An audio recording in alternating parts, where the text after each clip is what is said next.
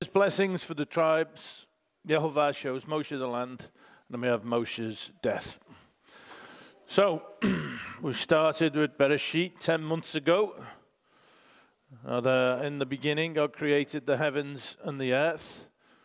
Of course, I included pictures from when we went to the Lake District that people had taken. Isaiah 37:16.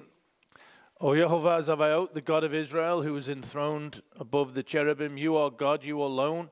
Of all the kingdoms of the earth, you have made heaven and earth. And there's some of the pictures that people took.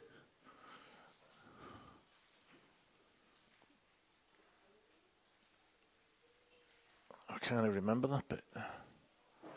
Hebrews 1:10. And you, Lord, laid the foundation of the earth in the beginning, and the heavens are the work of your hands.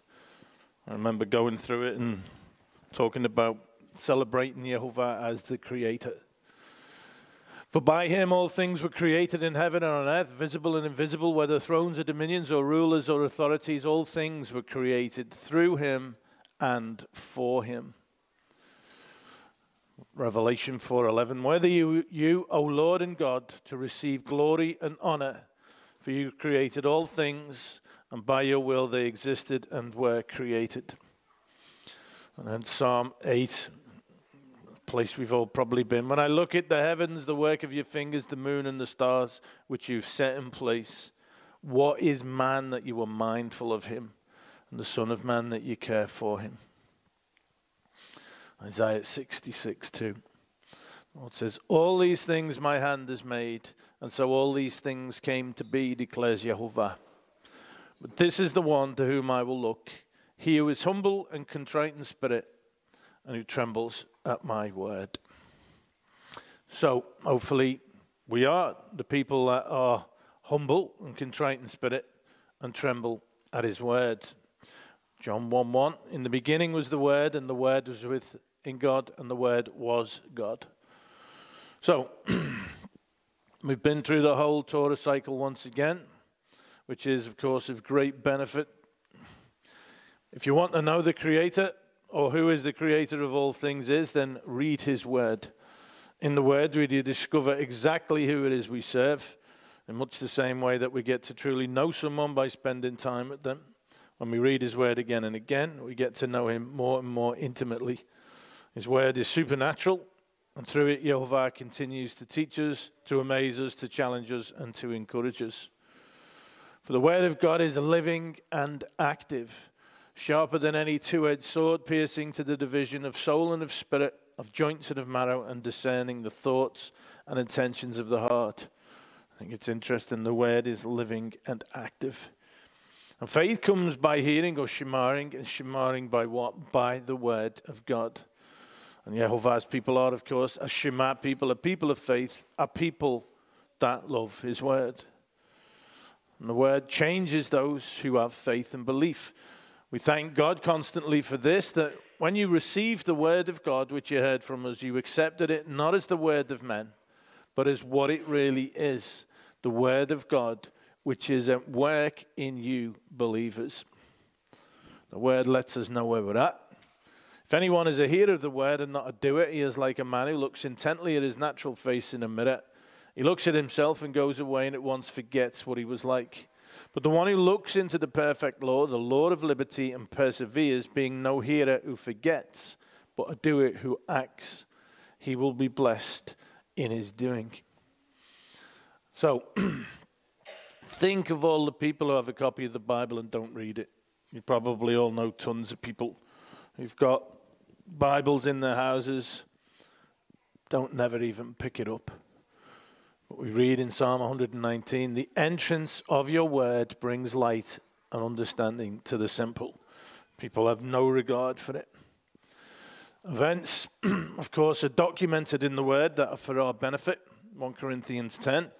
These things took place as examples for us that we might not desire evil as they did. Don't be idolaters as some of them were. As it is written, the people sat down to eat and drink and rose up to play. Referencing, of course, the golden calf incident.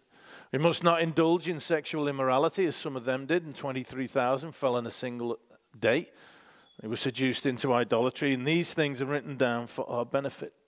We've not put Christ to the test as some of them did and were destroyed by serpents, nor grumble of some of them did and were destroyed by the destroyer, which is a reference to the people spake against God and Moshe and said, our soul loathes this light bread, which we've looked at before is kind of like,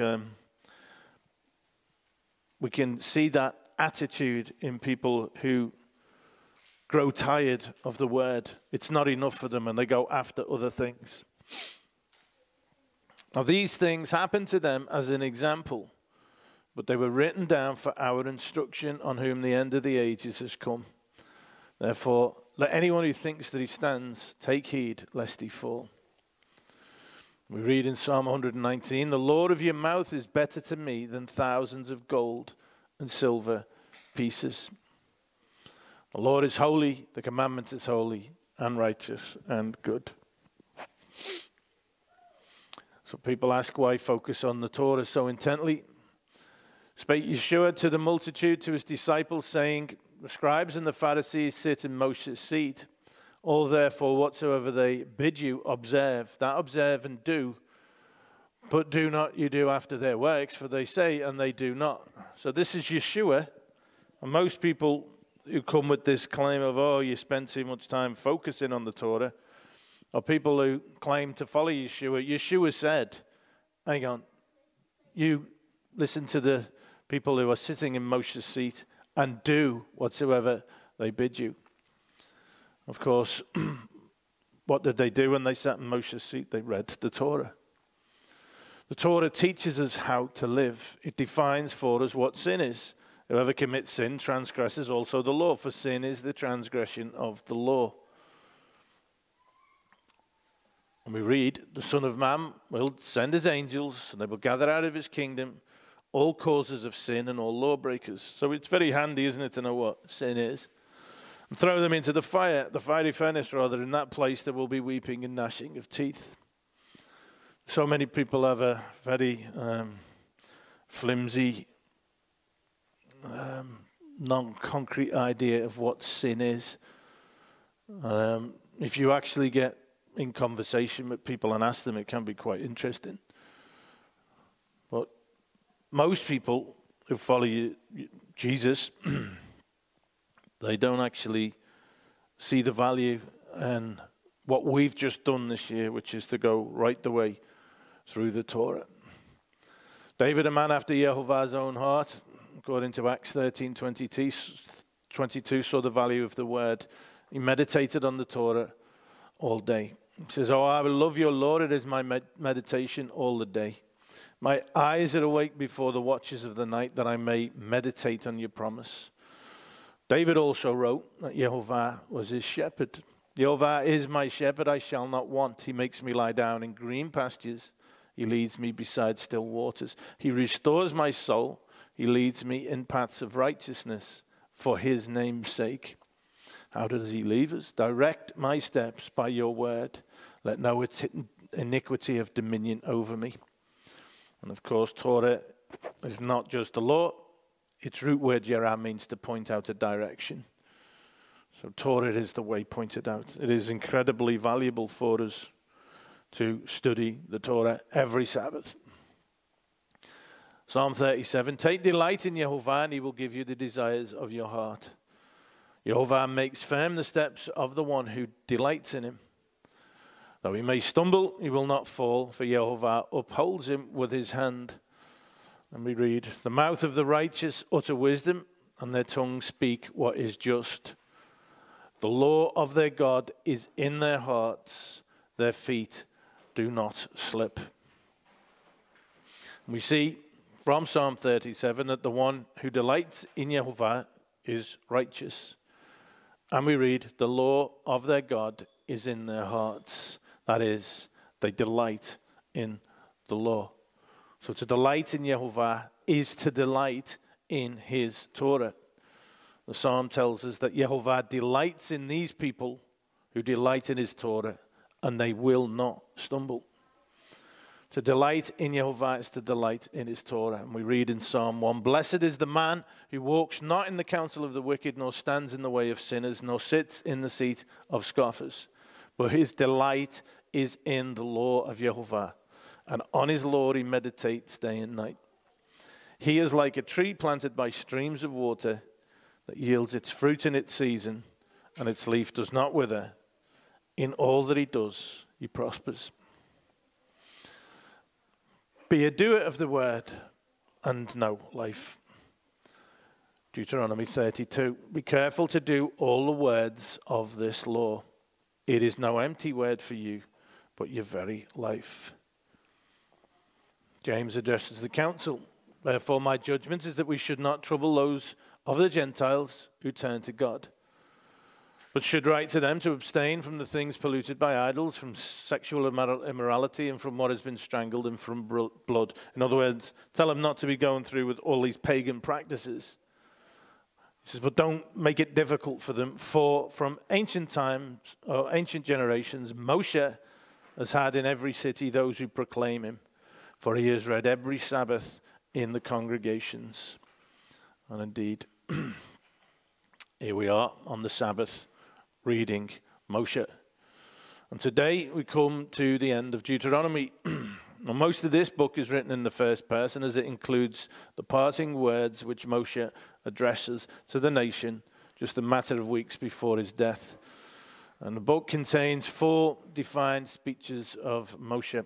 You can break it up in different ways, but this is one way. History lessons, the main speech containing the commandments in the land, the renewal of the covenant, and then a call for repentance. So, in summary, Deuteronomy, aside from the retelling of various commandments and statutes and mishpatim, I think it's interesting to see all these things laid down in order, the whole book, to get a flavor of the whole book. Don't add or take away from the commandments, and remember, but all pure. Israel's a great nation. Yehovah is near. They have the Torah. Let them hear the word so that they may learn the fear of Yehovah. Do not forget the covenant. Yehovah is a jealous God. You will go after false gods. You will be scattered. You will be in tribulation. Then you will return to Shema Yehovah. Take care lest you forget Yehovah. You shall not go after other gods, the gods of the peoples who are around you. Yehovah is a jealous God. When you enter the land, be set apart. Do not intermarry lest you turn to serve other gods. Smash down the altars and Asherim. You are holy to Yehovah. On the heels of shemaring and asaring the word, he has loved you, blessed are you above all people. Yehovah will take away from you all sickness. Don't serve their gods, for that would be a snare to you. Remember, Zakar, what Yehovah your God did to Pharaoh and to all Egypt. The carved images of their gods you shall burn with fire. They are an abomination to Yehovah your God. You shall not bring an abominable thing into your house. Remember that it is Yehovah who has given us the ability to produce wealth. If you forget Yehovah and go after other gods, you will perish.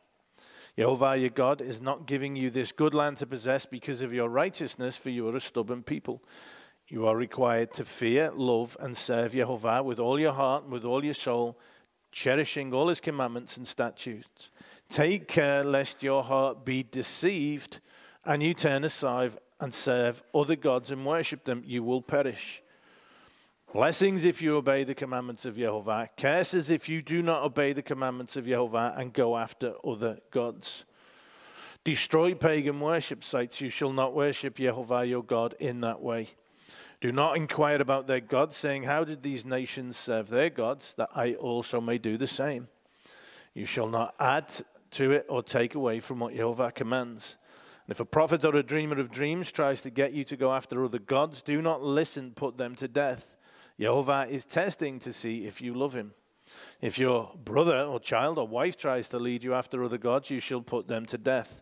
Any city that goes after false gods, put to death the inhabitants and burn the city. If any amongst you goes and serves other gods, stone them.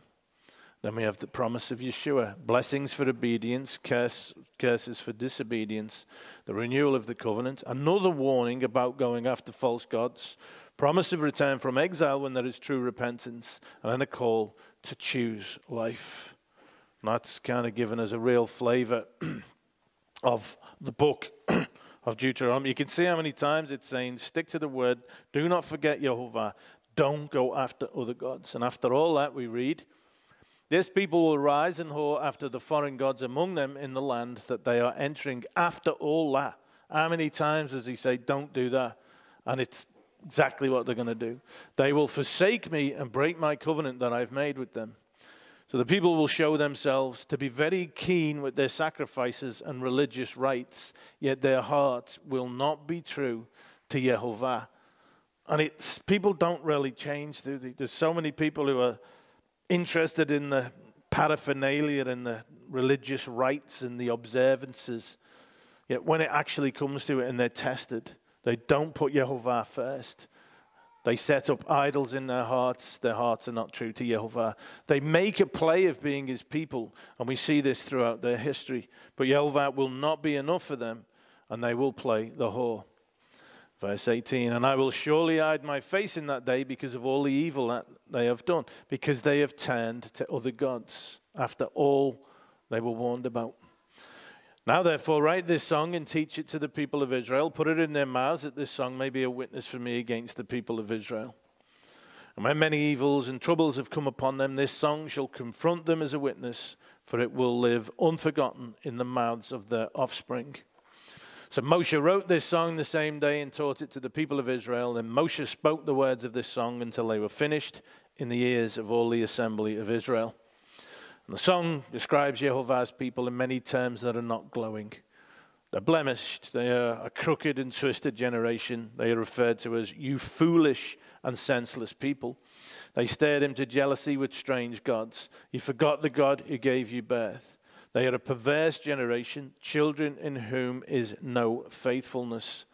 They are a nation void of counsel. There is no understanding in them.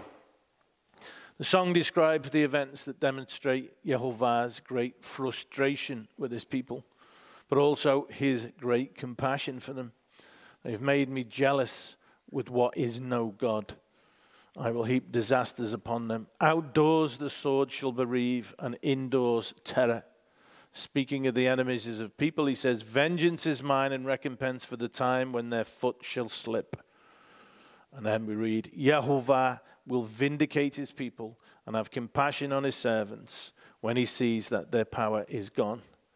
And he avenges the blood of his children and takes vengeance on his adversaries. So, that leads us right up to today's parsha, which begins with, this is the blessing wherewith Moshe, the man of God, blessed the children of Israel before his death. And this is the only place in the Torah where Moshe is referred to as the man of Elohim.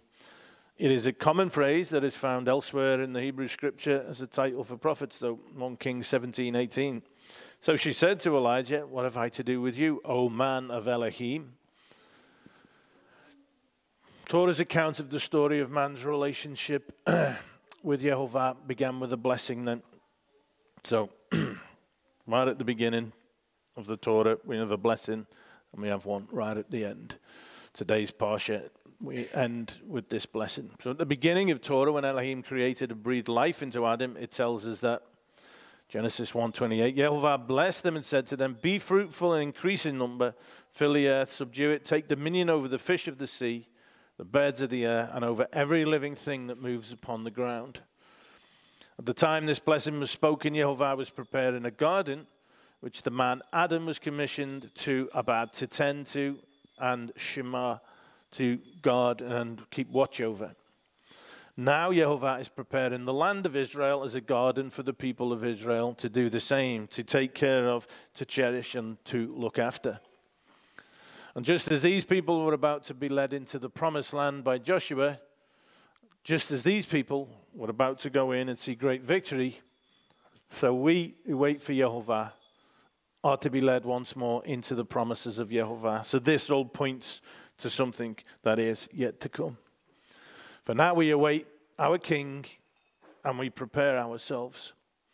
So the concluding blessing, this differs from the original blessing of Yehovah in that it was not spoken over all Adam, over all mankind. Moshe's final blessing is spoken only over Israel. The tribes descended from Yaakov have been separated out from the rest of mankind. Yehovah has, through the events recorded in Torah, set apart, made holy the descendants of Adam into two factions. You've got Israel on the one hand and the Goyim, or nations, on the other. And this is the way it still is. The tribes descended from Yaakov were ordained to be a light to the Gentiles, to encourage and lead them back to relationship with Yehovah. It has always been that Yehovah's plan should be that we should be a light for the lost. We see in Isaiah 42:6, I, Yehovah, have called you in righteousness, will hold your hand, I will keep you and give you as a covenant to the people, as a light to the nations. We are called to be a light to the lost. You see in Acts 13:47, for so the Lord has commanded us, saying, referencing what we've read, I have made you a light for the Gentiles, that you may bring salvation to the ends of the earth. And Yeshua said to us, you are the light of the world. Let your light shine before others, so that they may see your good works and give glory to your Father who is in heaven. And of course, it is the word that equips us for every good work. 2 Timothy 3:16, all scripture is breathed out by God and profitable for teaching, for reproof, for correction, for training in righteousness, that the man of God may be complete, equipped for every good work. So we're called by Yeshua, our Messiah, to be a light to the world, to the people who are lost. And the reason, the way we do it, the way we let our light shine, is by good works, which, as we see, is a reference to walking in accordance with the word.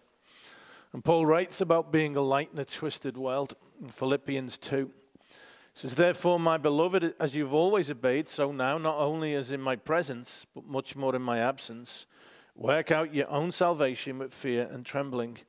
For it is God who works in you, both to will and to work for his good pleasure.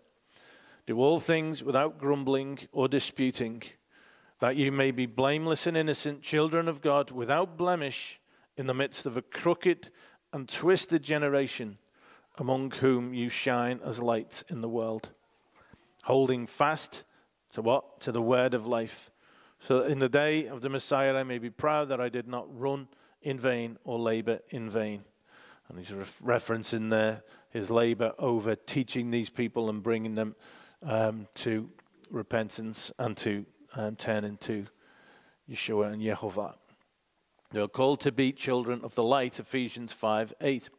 At one time you were darkness, but now you are light in the Lord. Walk as children of the light. 1 John 1. If we say we have fellowship with him while we walk in darkness, we lie and we do not practice the truth.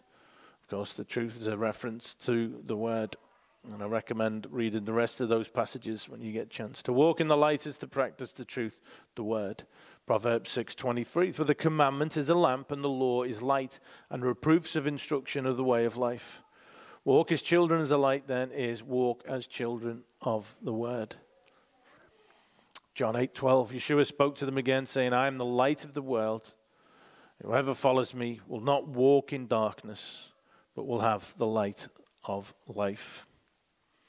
1 Peter 2:9, you are a chosen race, a royal priesthood, a holy nation, a people for his own possession, that you may proclaim the excellencies of him who called you out of darkness into his marvelous light.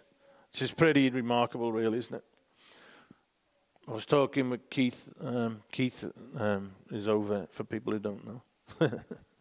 And he was saying how amazing it is that we get to know Yehovah's feasts and we get to do them. You think about it, there's all these people who have no idea, all these people who walk in darkness, and we get to walk in his word, we get to keep his commandments, and by that we get to know who he is. We get to have this relationship with him, to be his people, and to be incredibly blessed. And we are to draw men to Yehovah by walking according to his word. Therefore, we are ambassadors for the Messiah, God making his appeal through us. We implore you on behalf of Christ, be reconciled to God. So, starting again with this parsha, this is the blessing wherewith Moshe, the man of God, blessed the children of Israel before his death.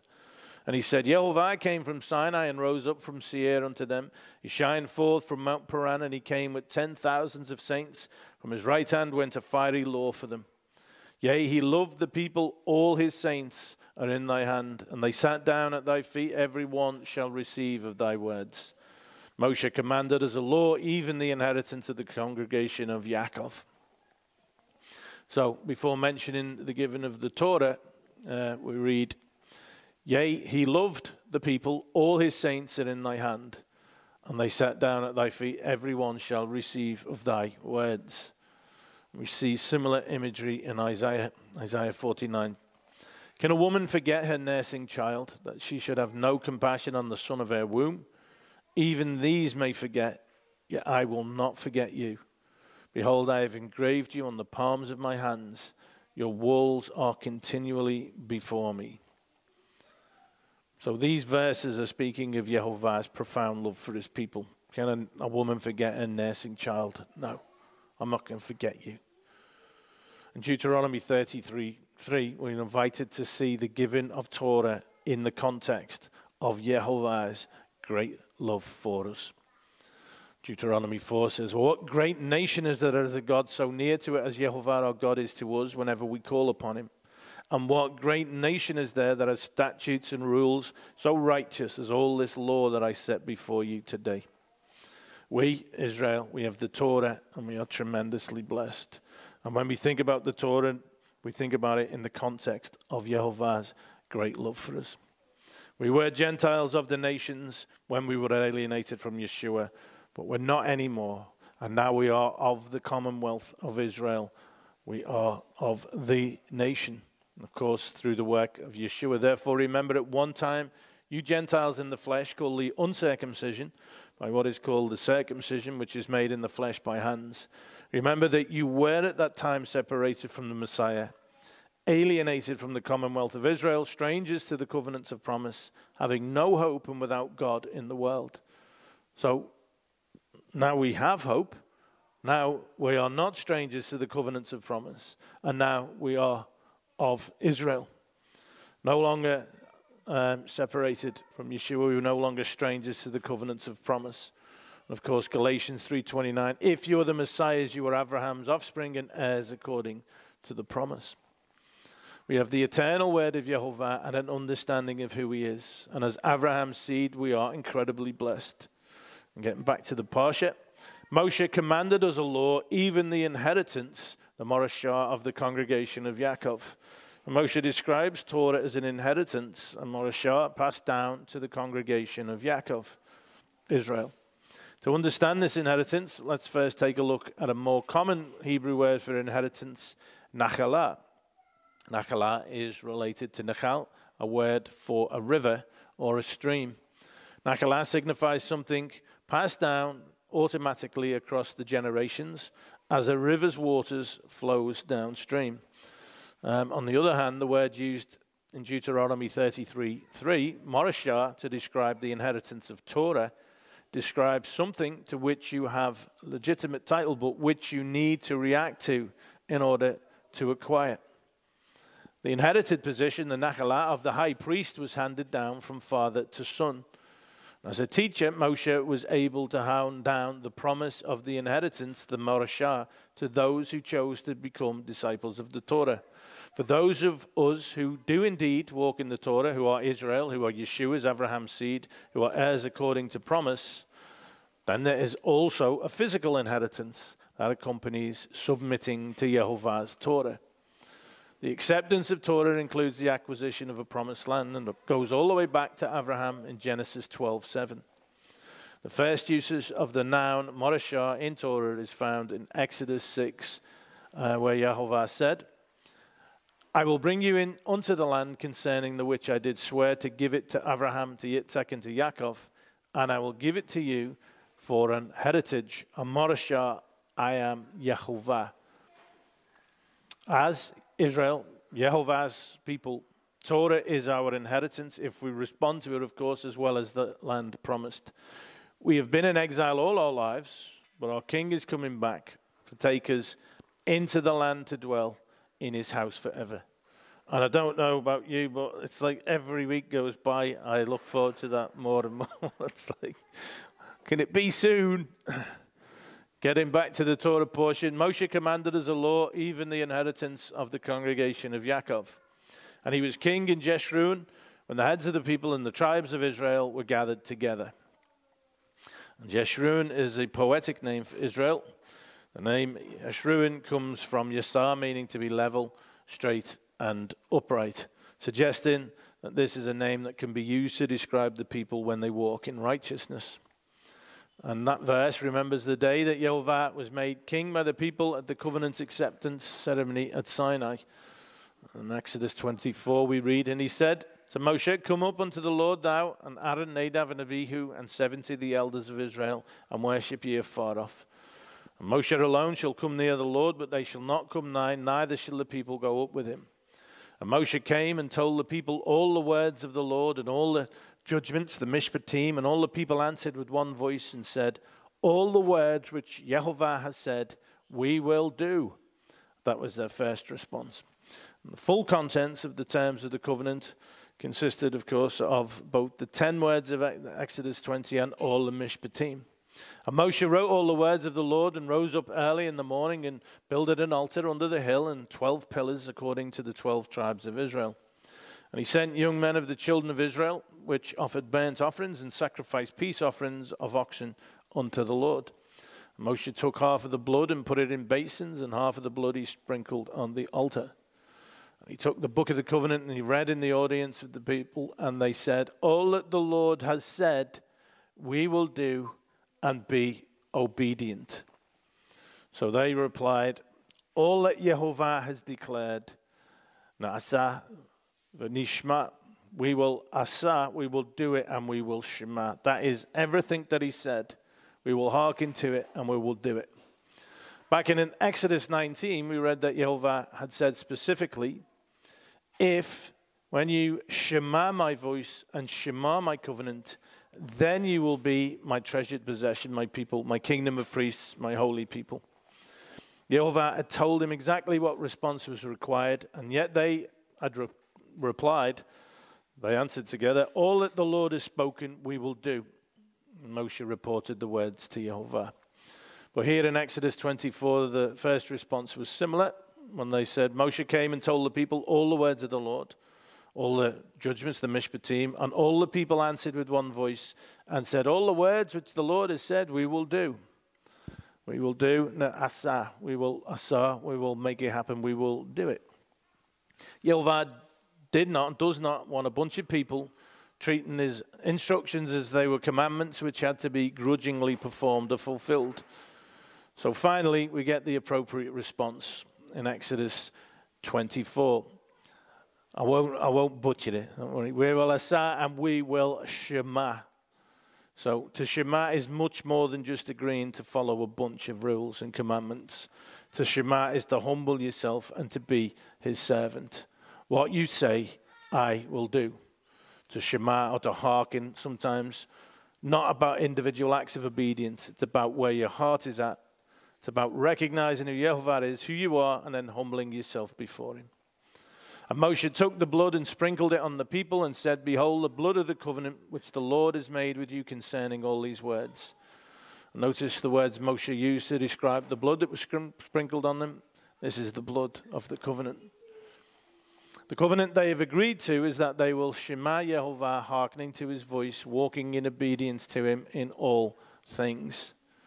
The Torah is not the covenant.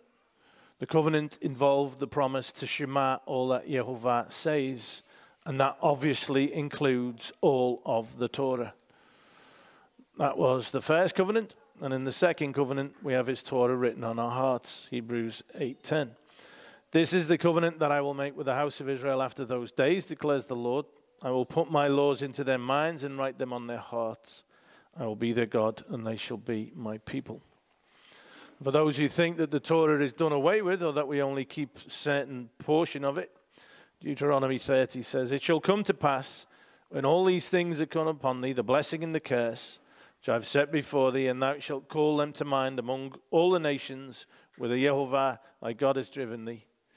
and you return, you repent to Yehovah your God, you and your children, and shema his voice in all that I command you today, with all your heart and with all your soul, then Yehovah your God will restore your fortunes and have mercy on you.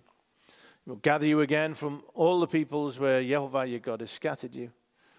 And you shall again shema the voice of Yehovah and keep all his commandments that I command you today. So that includes all of it, right up to this point just before Moshe's death, including the 10 words, the Mishpatim, and the Hukim. Yehovah your God will make you abundantly prosperous, for Yehovah will again take delight in prospering you. When you shema the voice of Yehovah your God to keep his commandments and his statutes that are written in this book of the law, when you turn to Yehovah your God with all your heart and with all your soul. So please note, Moshe prophesies that in the latter days, exiled Israelites would return to Yehovah in repentance and obey the Torah. They would shema his voice. Moshe was very specific when he stated how Yehovah's people would return in the latter days. Return to Yehovah your God, you and your children, and shema his voice in all that I command you today. Which Torah will his people obey in the latter days? The Torah that I command you today. I can't imagine. I've shown this to people though, and they kind of still don't get it. And I don't understand how people can still refute that Yehovah calls his people to walk in his ways, and that it actually matters today. It's not some antiquated code of practice that we don't have to worry about anymore. It's so clear, and yet people still have a problem. Moshe prophesies that in the latter days, Yehovah's people in all the nations of the world would return to the Torah, all of it, which answers anyone who would say the Torah was abolished after Yeshua's death and resurrection, or anyone who thinks we only keep the commandments up to Exodus 24. Going back to the Torah portion, let's jump ahead to verse 26. There is none like God, O Jeshurun, who rides through the heavens to your help through the skies in his majesty. The eternal God is your dwelling place, and underneath are the everlasting arms. He thrust out the enemy before you, and he said, destroy. So Israel shall dwell in safety. Yaakov shall be alone in a land of grain and wine, whose heavens drop down dew. Please note, he shall thrust out Garash, and Israel shall dwell Shekan. 2 words in that passage which detail the expulsion of the enemy and Israel's return to reside in the land. Thrust out Garash, the enemy before you, Israel shall dwell Shekan in safety. The combination of these verbs appears in only one other occasion in the Torah. It's in Genesis 3:24. He drove out Garash, the man, at the east of the Garden of Eden. He caused to dwell Shekan, the cherubim, and a flaming sword that turned every way to guard the way to the tree of life. So the Torah seems to be making an association between the banishment of Adam from the garden at the beginning of the Torah and Israel returning to the land to settle at the end of the Torah. Thus we see Yehovah's plan for restoring mankind after his exile. The inheritance of the land closes the circle that began when man was expelled from the Garden of Eden. And we see patterns described in Genesis 3:24 and Deuteronomy 33:27-28 reoccurring in Revelation. The book of Genesis is indeed full of themes that seem to echo right through the rest of Scripture, throughout the rest of history. Even within the book of Genesis itself, we see stories and themes that echo. Genesis 12, there was a famine in the land, and Abram went into Egypt to sojourn there, for the famine was grievous in the land. And we see Sarah taken into Pharaoh's house, and he entreated Abram well for her sake, and he had sheep and oxen and he-asses and men servants and maid servants and she-asses and camels. And the Lord plagued Pharaoh and his house with great plagues because of Sarah, Abram's wife. So we have a famine, Egypt, Pharaoh's house, we have plagues.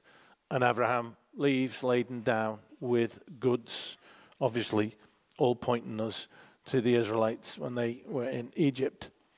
Very familiar.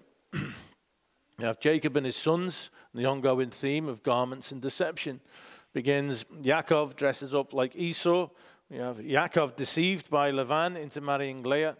He was deceived by his sons into thinking Joseph is dead when they presented his garment covered in blood.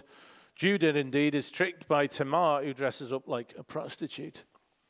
And just as the events of Abraham's time in Egypt are a precursor to the Exodus account, so also we can see the similarities in the story of Yaakov and Lavan.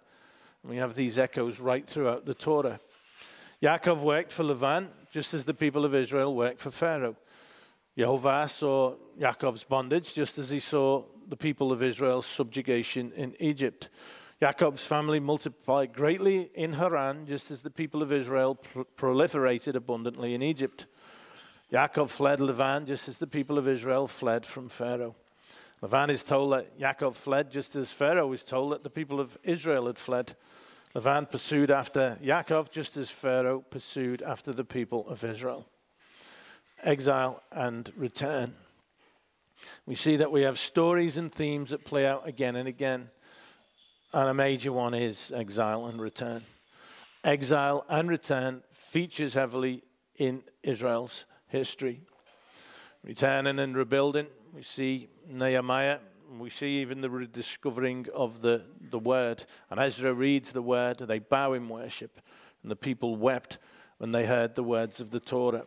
And all these things point to things, don't they? This points us to our own experiences indeed. So we have the big picture of the entire word of Yehovah. In the garden, everything was good.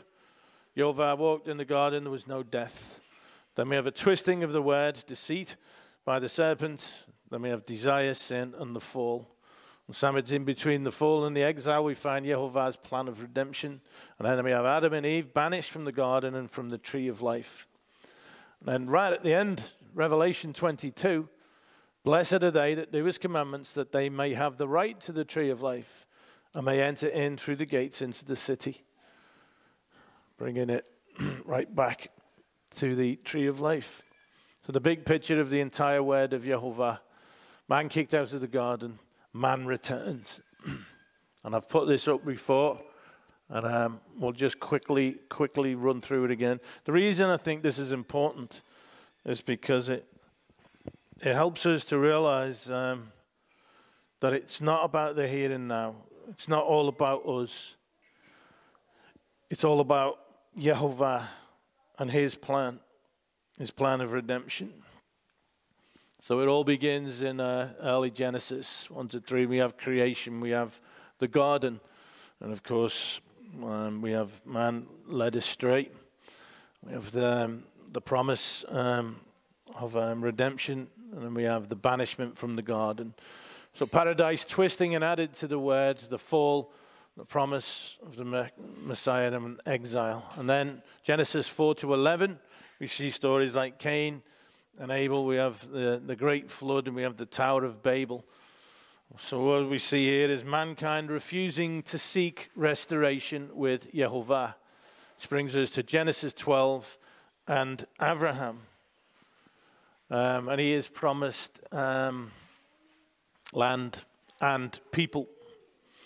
And of course we have this great telling of what happened to the people, his descendants, the people of Israel. We see them taken captive. They escape from Egypt's clutches, taken into the wilderness, given the Torah. Many of them refuse to walk in obedience. They die, the first generation in the wilderness. The second generation enter into the land victorious. And this is the land we see here that ends up being split into two, the southern kingdom of Judah, the northern kingdom of Israel. The people, this is where they reject Yehovah as their God and ask for a king for themselves. And then, of course, we see that the northern kingdom get taken away into captivity. And indeed, Judah get taken to Babylon in 587 BC. Of course, they come back to the land. And then we have the account of Yeshua and his first coming. We have the account of him giving his life freely. But then we have the great news of his resurrection. And of course, before he left his disciples, He spoke to them of the restoration of the kingdom. We have the giving of the Spirit at Pentecost. And then after that, not long after that, we see the sacking of the temple, and Judah dispersed. And of course, you are here at this point in time, waiting for the return of the Messiah, waiting for, as it were, a return to the garden. Revelation 22:14. Blessed the day that do his commandments, that they may have the right to the tree of life and may enter in through the gate into the city. And as I say, sometimes it's easy to get caught up in the here and now and to lose perspective of the fact that really what is important is Yehovah's will and his purpose. Abraham trusted Yehovah and he looked forward to the day of return. In Hebrews 11 we read, by faith he went to live in the land of promise, as in a foreign land, living in tents with Yitzhak and Yaakov, heirs with him of the same promise. For he was looking forward to the city that has foundations, whose designer and builder is God. Abraham looked forward to what all his descendants look forward to, living in the promised land, not as a foreigner, but as one settled there by Yehovah, living there and knowing Yehovah's blessings. He was looking forward to the city of Yehovah. Revelation 21. Then I saw a new heaven and a new earth, for the first heaven and the first earth had passed away. The sea was no more. And I saw the holy city, New Jerusalem, coming down out of heaven from God, prepared as a bride adorned for her husband. And I heard a loud voice from the throne saying, behold, the dwelling place of God is with man. He will dwell with them and they will be his people. And God himself will be with them as their God. He will wipe away every tear from their eyes, and death shall be no more, neither shall there be mourning, nor crying, nor pain any more, for the former things have passed away. And he who was seated on the throne said, behold, I am making all things new. Also he said, write this down, for these words are trustworthy and true. So let's go back to Deuteronomy 33. The chapter ends. Happy, or Asher, blessed are you, O Israel, who is like you, a people saved by Yehovah, the shield of your help and the sword of your triumph. Your enemies shall come fawning to you, and you shall tread upon their backs. Blessed are you, O Israel, who is like you. Yehovah is with you. In Hebrews 13, it says this, keep your life free from love of money and be content with what you have. For he has said, I will never leave you or forsake you. Yehovah is indeed with you. So we can confidently say, Yehovah, the Lord is my helper, I will not fear. What can man do to me? So the question is, do you trust Yehovah? Do those words mean something to you? Yeshua HaMashiach is the same yesterday and today and forever. Circumstances might change, but he does not.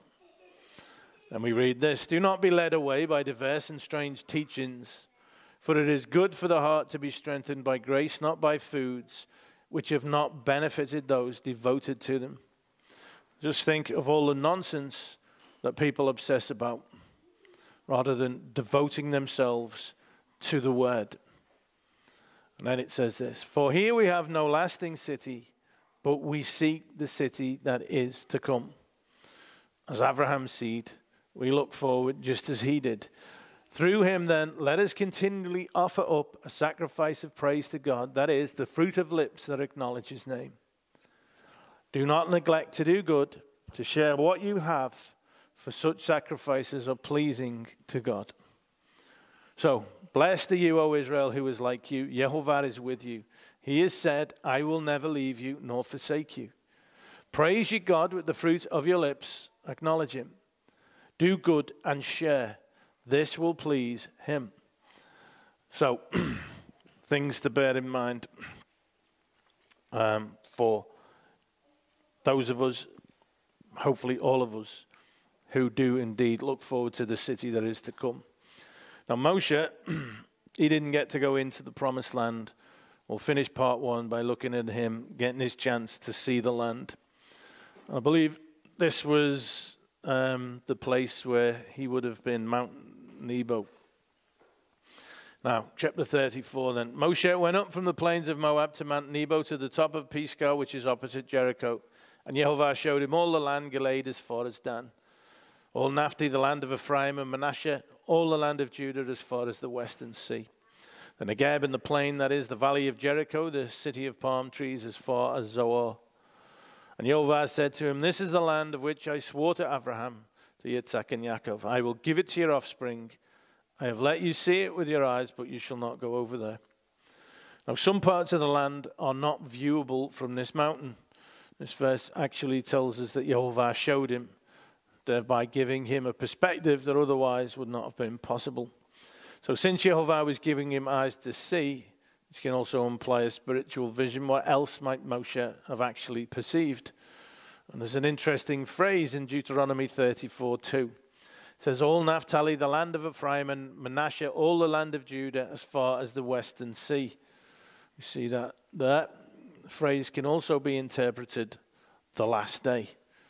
So it could be all Naphtali, the land of Ephraim and Manasseh, all the land of Judah as far as the last day. So Moshe, the servant of the Lord, died there in the land of Moab according to the word of the Lord.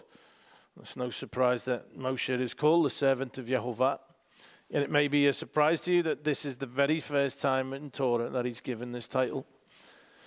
He lived his life devoted to the one that he loved. And the question is, can you be described as a servant or slave of Yehovah? 1 Samuel 12 tells us, only fear the Lord and serve him faithfully with all your heart. And then this, you consider what great things he has done for you. Now bear in mind that a servant or slave of Yehovah is a slave of righteousness. Romans 6.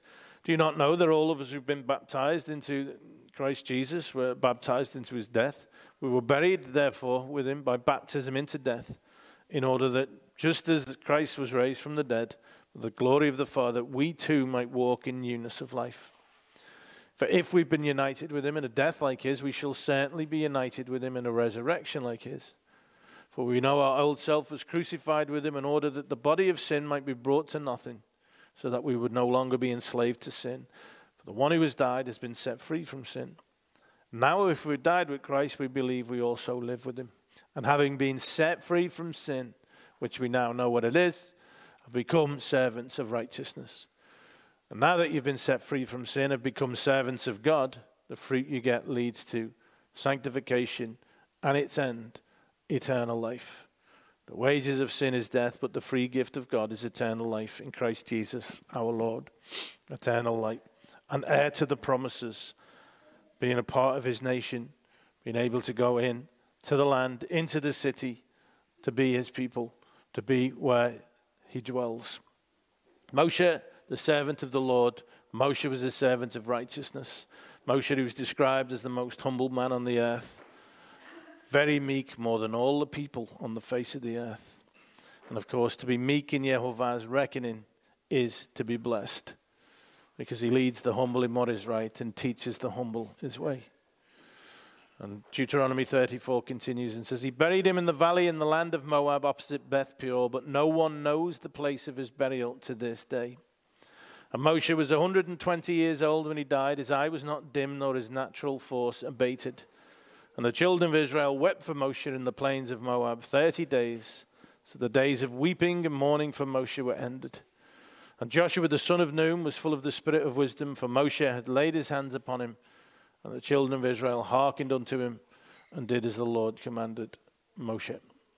And the epitaph, and there has not arisen a prophet since in Israel like Moshe, who Yehovah knew face to face. None like him for all the signs and the wonders that Yehovah sent him to do in the land of Egypt, to Pharaoh and to all his servants and to all his land. And for all the mighty power and all the great deeds of terror that Moshe did in the sight of all Israel. And that's the last verse of Deuteronomy there. Moshe, an incredible man who was remembered in the book of Hebrews for his great faith. Moshe, the man who saw beyond the fleeting pleasure of this world and looked for what is yet to come. By faith, Moshe, when he was grown up, refused to be called the son of Pharaoh's daughter, choosing rather to be mistreated with the people of God than to enjoy the fleeting pleasures of sin. He considered The reproach of Christ greater wealth than the treasures of Egypt, for he was looking forward to the reward, just as Abraham looks forward to the reward, just as indeed we should.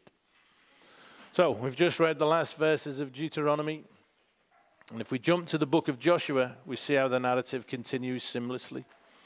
After the death of Moshe, the servant of Jehovah, Jehovah said to Joshua the son of Nun, Moshe's assistant, Moshe, my servant, is dead. Now therefore arise, go over this Jordan, you and all this people, into the land that I am giving them to the people of Israel. Every place the sole of your foot will tread upon, I have given to you, just as I promised to Moshe. From the wilderness in this Lebanon as far as the great river, the river Euphrates, all the land of the Hittites to the great sea, toward the going down of the sun shall be your territory. No man shall be able to stand before you all the days of your life. Just as I was with Moshe, so I will be with you. I will not leave you or forsake you. Be strong and courageous, for you shall cause this people to inherit the land that I swore to give to their fathers. Only be strong and very courageous, being careful to do according to all the law that Moshe my servant commanded you. Do not turn from it to the right hand or to the left, that you might have good success wherever you go. So be chazak and amatz. Be strong and courageous, equated with not being deterred from walking in all of Jehovah's ways. This book of the law shall not depart from your mouth, but you shall meditate on it day and night, so that you may be careful to do according to all that is written in it. For then you will make your way prosperous, and then you will have good success. Have I not commanded you? Be strong and courageous, Hazach and Amatz. Do not be frightened. Don't be dismayed, for Jehovah your God is with you wherever you go. Repeat it of this promise. He will not forsake you, he is with you. It's the same thing that he says to us. It also tells us to be strong and courageous and not to be deterred from walking in his ways. Go walk in my ways. Don't turn to the left or to the right. The same message that Yeshua came with. Yeshua spoke to the multitude, to his disciples, saying, the scribes and Pharisees sit in Moshe's seat. All therefore whatsoever they bid you, observe. That observe and do, but don't do after their works, for they say and do not. In other words, be strong and courageous. Amatz is sure of your conviction to walk in obedience no matter what. Being careful to do according to all the law that Moshe my servant commanded you. Don't turn from it to the right hand or to the left. Joshua is told, this book of the law shall not depart from your mouth. Be careful to do according to all that is written in it. Then you will make your way prosperous, and then you will have good success. The message is found throughout Scripture, as are warnings against disobedience. 1 Samuel 12. If you will fear Jehovah and serve him, and shema his voice, and not rebel against the commandment of Jehovah, it will be well. But if you will not shema the voice of Jehovah, but rebel against the commandment of Jehovah, then the hand of Jehovah will be against you. It really is very straightforward. Part 2. So let's go back to the beginning of the Parsha and take a look at Moshe's blessing for the tribes. This is the blessing wherewith Moshe, the man of God, blessed the children of Israel before his death. And he said, Jehovah came from Sinai and rose up from Seir unto them, shined forth from Mount Paran, and he came with 10,000s of saints. From his right hand went a fiery law for them. He loved the people, all his saints are in thy hand, and they sat down at thy feet. Every one shall receive of thy words. Moshe commanded us a law, even the inheritance, the morashah of the congregation of Yaakov. He was king in Jeshurun, and the heads of the people and the tribes of Israel were gathered together. Now here we have Moshe's blessings over the tribes. It's from verses 6 to 25, which we shall look through as we go.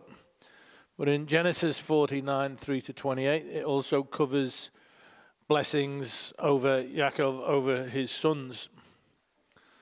Of course, Yaakov's sons are the beginnings of the tribes. So, we've got two sets of blessings over the tribes, or the sons, in the Torah. We've got Moshe's and Yaakov. So we'll look at the two of them together. So, before we begin, blessings were a big deal. We were made aware of this when we looked at the story of Yaakov and Esau. If you remember this tale when obviously Yaakov dressed up like his brother to take the blessing. Yaakov deceived Isaac. He receives the firstborn blessing. Soon after Yaakov leaves, Esau arrives. Esau and Isaac begin to uncover what has happened and are extremely distressed. Genesis 27 says, Then Yitzhak trembled very violently and said, Who was it then that hunted game and brought it to me, and I ate it before you, and I have blessed him? Yes, and he shall be blessed. So, obviously, we know it was Yaakov who came. And as soon as Esau heard the words of his father, he cried out with an exceedingly great and bitter cry, and said to his father, Bless me, even me also, O my father. But he said, Your brother came deceitfully, and he has taken away your blessing. Esau said to his father, Have you but one blessing, my father? Bless me, even me also, O my father. And Esau lifted up his voice and wept. So Isaac shook violently, and Esau wept. This is a big deal because the blessings are a big deal. I'm beginning with these blessings over the sons. We've got Reuben saying, Yaakov saying to Reuben, You are my firstborn, my might, and the first fruits of my strength, preeminent in dignity and preeminent in power. So, first fruits of my strength, we see in Psalm 78:51. Struck down every firstborn in Egypt, the first fruits of their strength and the tents of Ham. So this is reference to his first son. Reuben, you are my firstborn, you are my strength, and the first of my children. Hard to be endured, hard and self-willed is what it says in the Septuagint. And then we read, Unstable as water you shall not have preeminence. Because, why? Because you went up to your father's bed, then you defiled it, he went up to my couch. This word here, pakaz, unstable, froth, figuratively lust. And it's from this word, pakaz, which is from this word we see here. We can see to bubble or to froth up, to be wanton, reckless. We also see haughty, boastful, reckless. We see this word used in Judges 9:4. Abimelech hired vain and light persons which followed him. In other words, people who were of no regard, people, not great people. Their prophets are light and treacherous persons. Their priests have polluted the sanctuary. They have done violence to the law. So for this language to be used over Reuben would have been particularly distressing for him. What happened that caused Reuben to be described in such a negative way? Unstable as water, you shall not have preeminence. Because you went up to your father's bed, you defiled it, he went up to my couch. The incident referred to here took place after the death of Rachel, Genesis 35. And when her labor was at its hardest, the midwife said to her, Do not fear, for you have another son. And as her soul was departing, for she was dying, she called his name Benoni, but his father called him Benjamin. So Rachel died, and she was buried on the way to Ephrath, that is Bethlehem. And Yaakov set up a pillar over her tomb. It is the pillar of Rachel's tomb, which is there to this day. That's the favored wife. Israel journeyed on and pitched his tent beyond the tower of Heber. While Israel lived in that land, Reuben went and lay with Bilhah, his father's concubine, and Israel heard of it. Now, the sons of Yaakov were 12. So after this favored wife dies, Reuben, he goes in and takes his father's concubine. Now, what we have now is a listing of the 12 sons, which makes note of which mother they were all born to. Sons of Leah, Reuben, Yaakov's firstborn, Simeon, Levi, Judah, Issachar, and Zebulun. The sons of Rachel, Joseph and Benjamin. Sons of Bilhah, Rachel's servant, Dan and Naphtali. The sons of Zilpah, Leah's servant, Gad and Asher. These were the sons of Yaakov who were born to him in Padan Aram. So you can see here, obviously with the favored wife dying, maybe Reuben thinks, okay, maybe this is my time to make a move. And this act here, what did it represent then? Was it just a case of Reuben unable to control himself in the moment, just lustful? As we've seen, he is described as pachaz, unstable. And it's worth noting that sleeping with his father's wife would have been seen as an act of usurpation, like, I'm the head honcho now. We see something similar described in 2 Samuel 15. After this, Absalom got himself a chariot and horses and 50 men to run before him. And Absalom used to rise early and stand beside the way of the gate. And when any man had a dispute to come before the king for judgment, Absalom would call to him and say, "From what city are you?" And when he said, "Your servant is of such and such a tribe in Israel," Absalom would say to him, "See, your claims are good and right, but there is no man designated by the king to hear you." So the king was King David. Absalom would stand there and wait and tell everybody exactly what they wanted to hear so that he would curry favor. Then Absalom would say, "Oh, that I were judge in the land, then every man with a dispute or cause might come to me, and I would give him justice." In other words, the king, he won't treat you right. I would if I was the one who was in control. And whenever a man came near to pay homage to him, he would put out his hand and take hold of him and kiss him, ingratiating himself. Thus Absalom did to all of Israel who came to the king for judgment. So Absalom stole the hearts of the men of Israel. The backstory: Absalom had a sister called Tamar. There was big trouble in the family when Amnon, the oldest son of King David, raped Tamar, Absalom's sister. When Absalom found out what had happened to his sister, he plotted revenge. 2 years later, Absalom got his servants to get Amnon drunk, and then they murdered him. King David mourned many days for his son. And Absalom fled to Geshur, and David, although longing to see Absalom again, could not forgive him. Joab, the commander of David's armies, tried to resolve the problem by inviting a wise woman to see David. And we read in 2 Samuel 14:21, "And the king said to Joab, 'Behold, now I grant this, go bring back the young man, Absalom.' And after getting his servants to burn Joab's field," very involved, so we have his son dissatisfied with his father. All we read of King David's reaction to the incident with Tamar is that he was very angry. Clearly, Absalom didn't feel that this offered justice. This isn't a big enough reaction. Absalom's angry with his father and half-brother, and took matters into his own hands. So Absalom stole the hearts of the men of Israel. 2 Samuel 15 continued in verse 13, "And a messenger came to David, saying, 'The hearts of the men of Israel have gone after Absalom.' And David said to all his servants who were with him at Jerusalem, 'Arise and let us flee, or else there will be no escape for us from Absalom.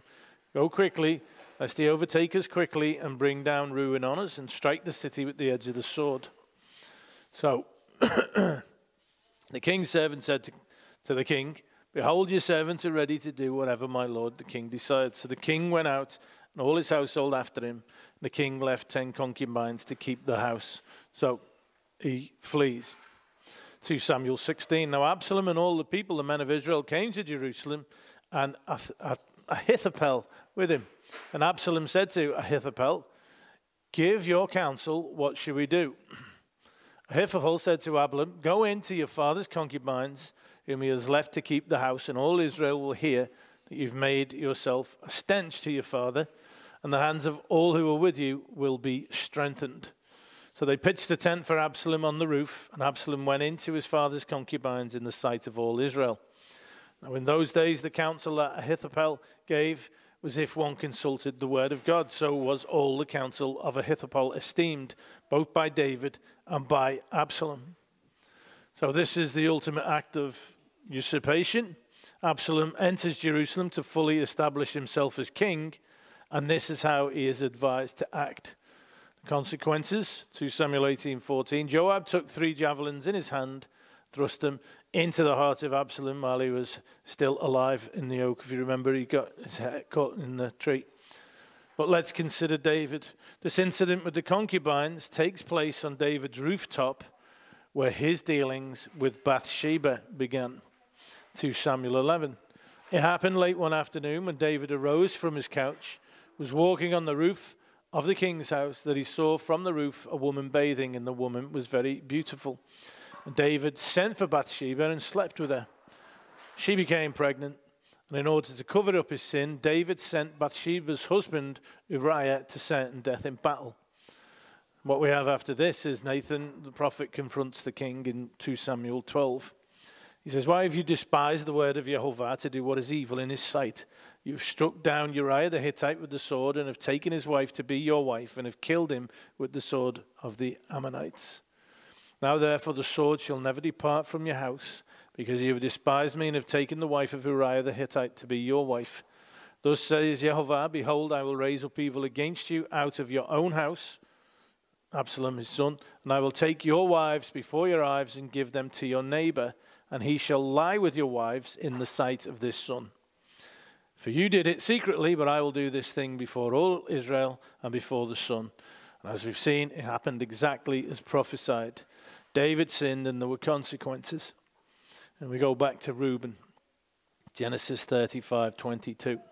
"It came to pass when Israel dwelt in the land that Reuben went and lay with Bilhah his father's concubine, and Israel heard of it. And the sons of Yaakov were 12. Consequences. 1 Chronicles 5:1. "The sons of Reuben, the firstborn of Israel, for he was the firstborn, but because he defiled his father's couch, his birthright was given to the sons of Joseph, the son of Israel, so that he could not be enrolled as the oldest son." So Genesis 29, "You're as unstable as water. You shall not have preeminence because of what you did. You went up to your father's bed. You defiled it. He went up to my couch," trying to establish himself as the main man. It's interesting that the incident with Reuben and Bilhah occurs after the birth of Benjamin to the favored wife Rachel, and that the Torah then gives a list of who was born to whom, which includes a reminder that Reuben was the firstborn. Of course, it was Rachel's children that were favored. I've no doubt that this would have been difficult for Reuben to accept. As firstborn, he was supposed to enjoy preeminence. Sadly, his attempt to change things brought about dire consequences. And when the Israelites began to enter the promised land, the tribe of Reuben, along with the tribe of Gad, the half-tribe of Manasseh, requested to inherit the land east of the Jordan River.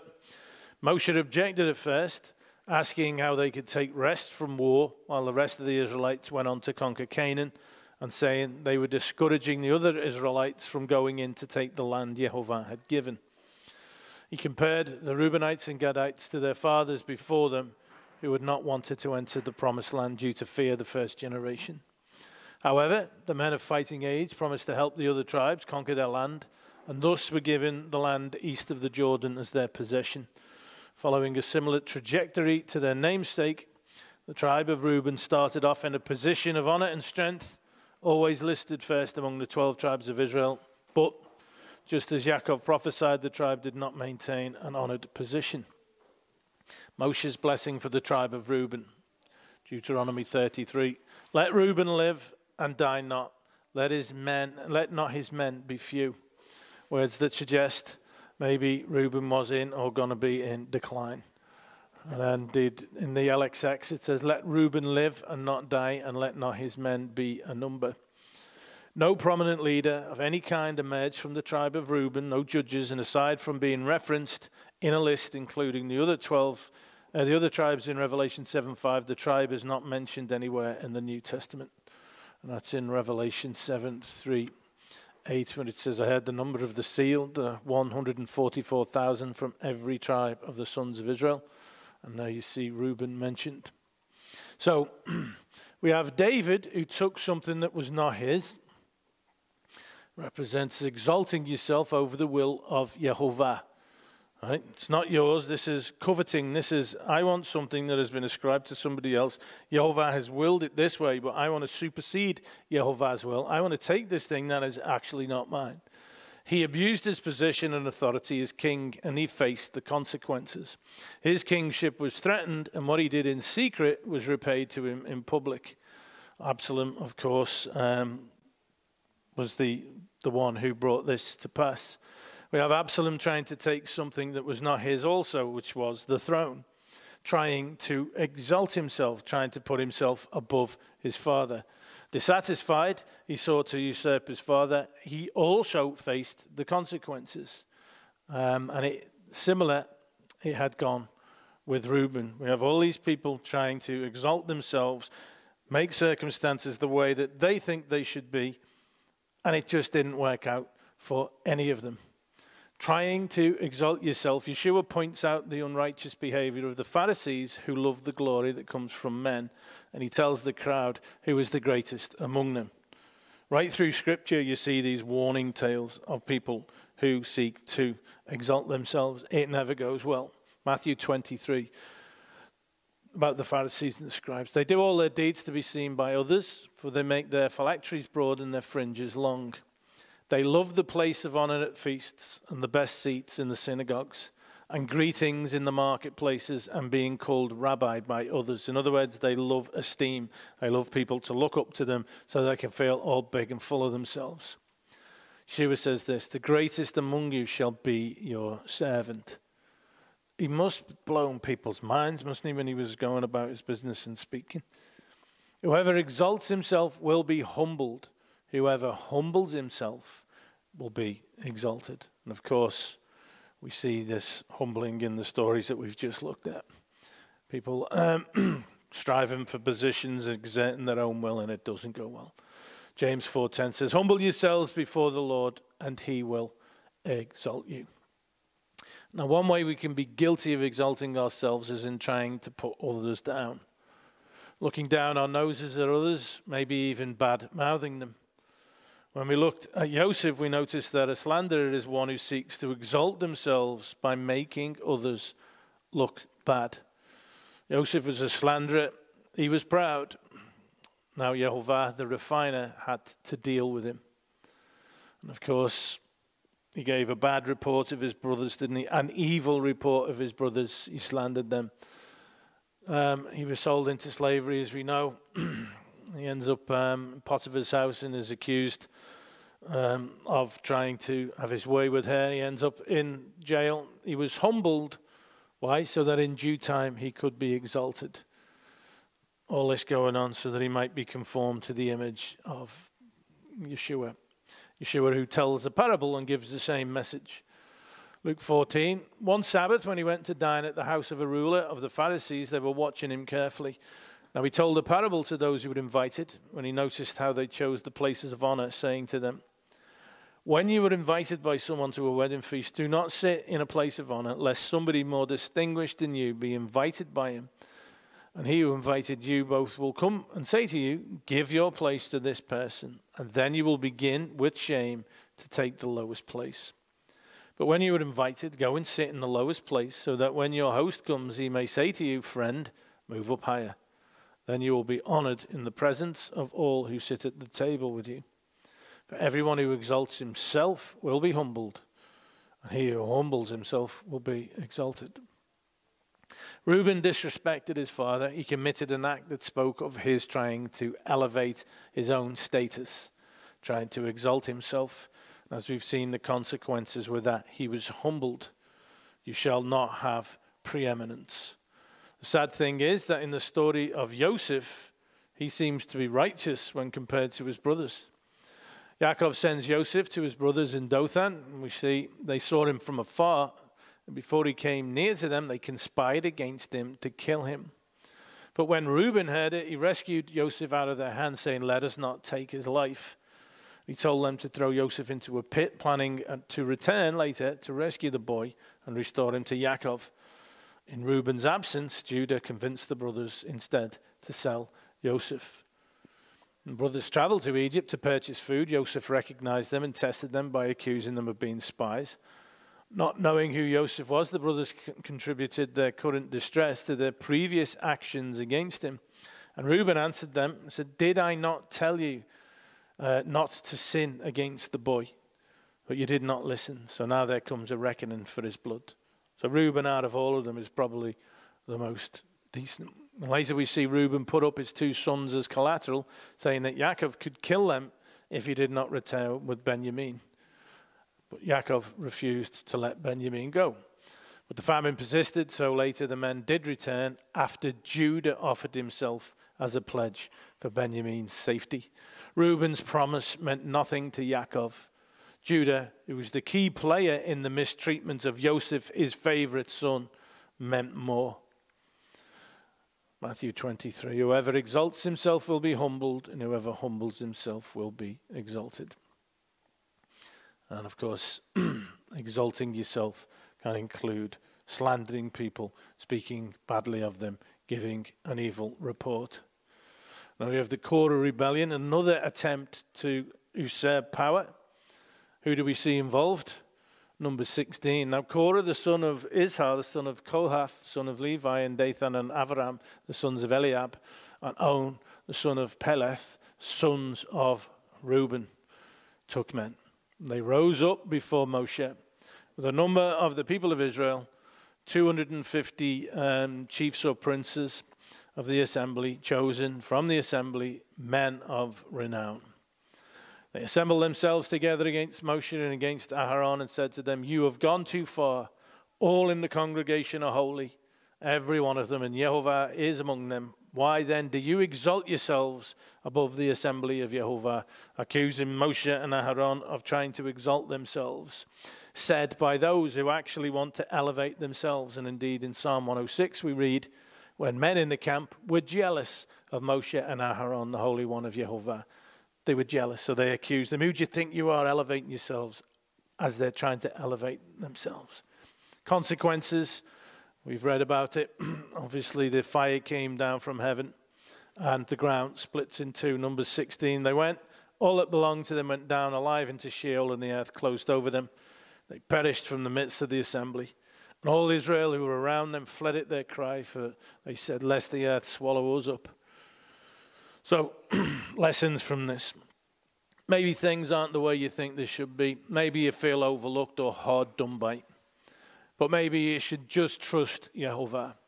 Maybe it would be better than trying to exalt yourself, exert your will on a situation in some way. Maybe you like to pick fault in others. You make a point of trying to frame them in a negative light.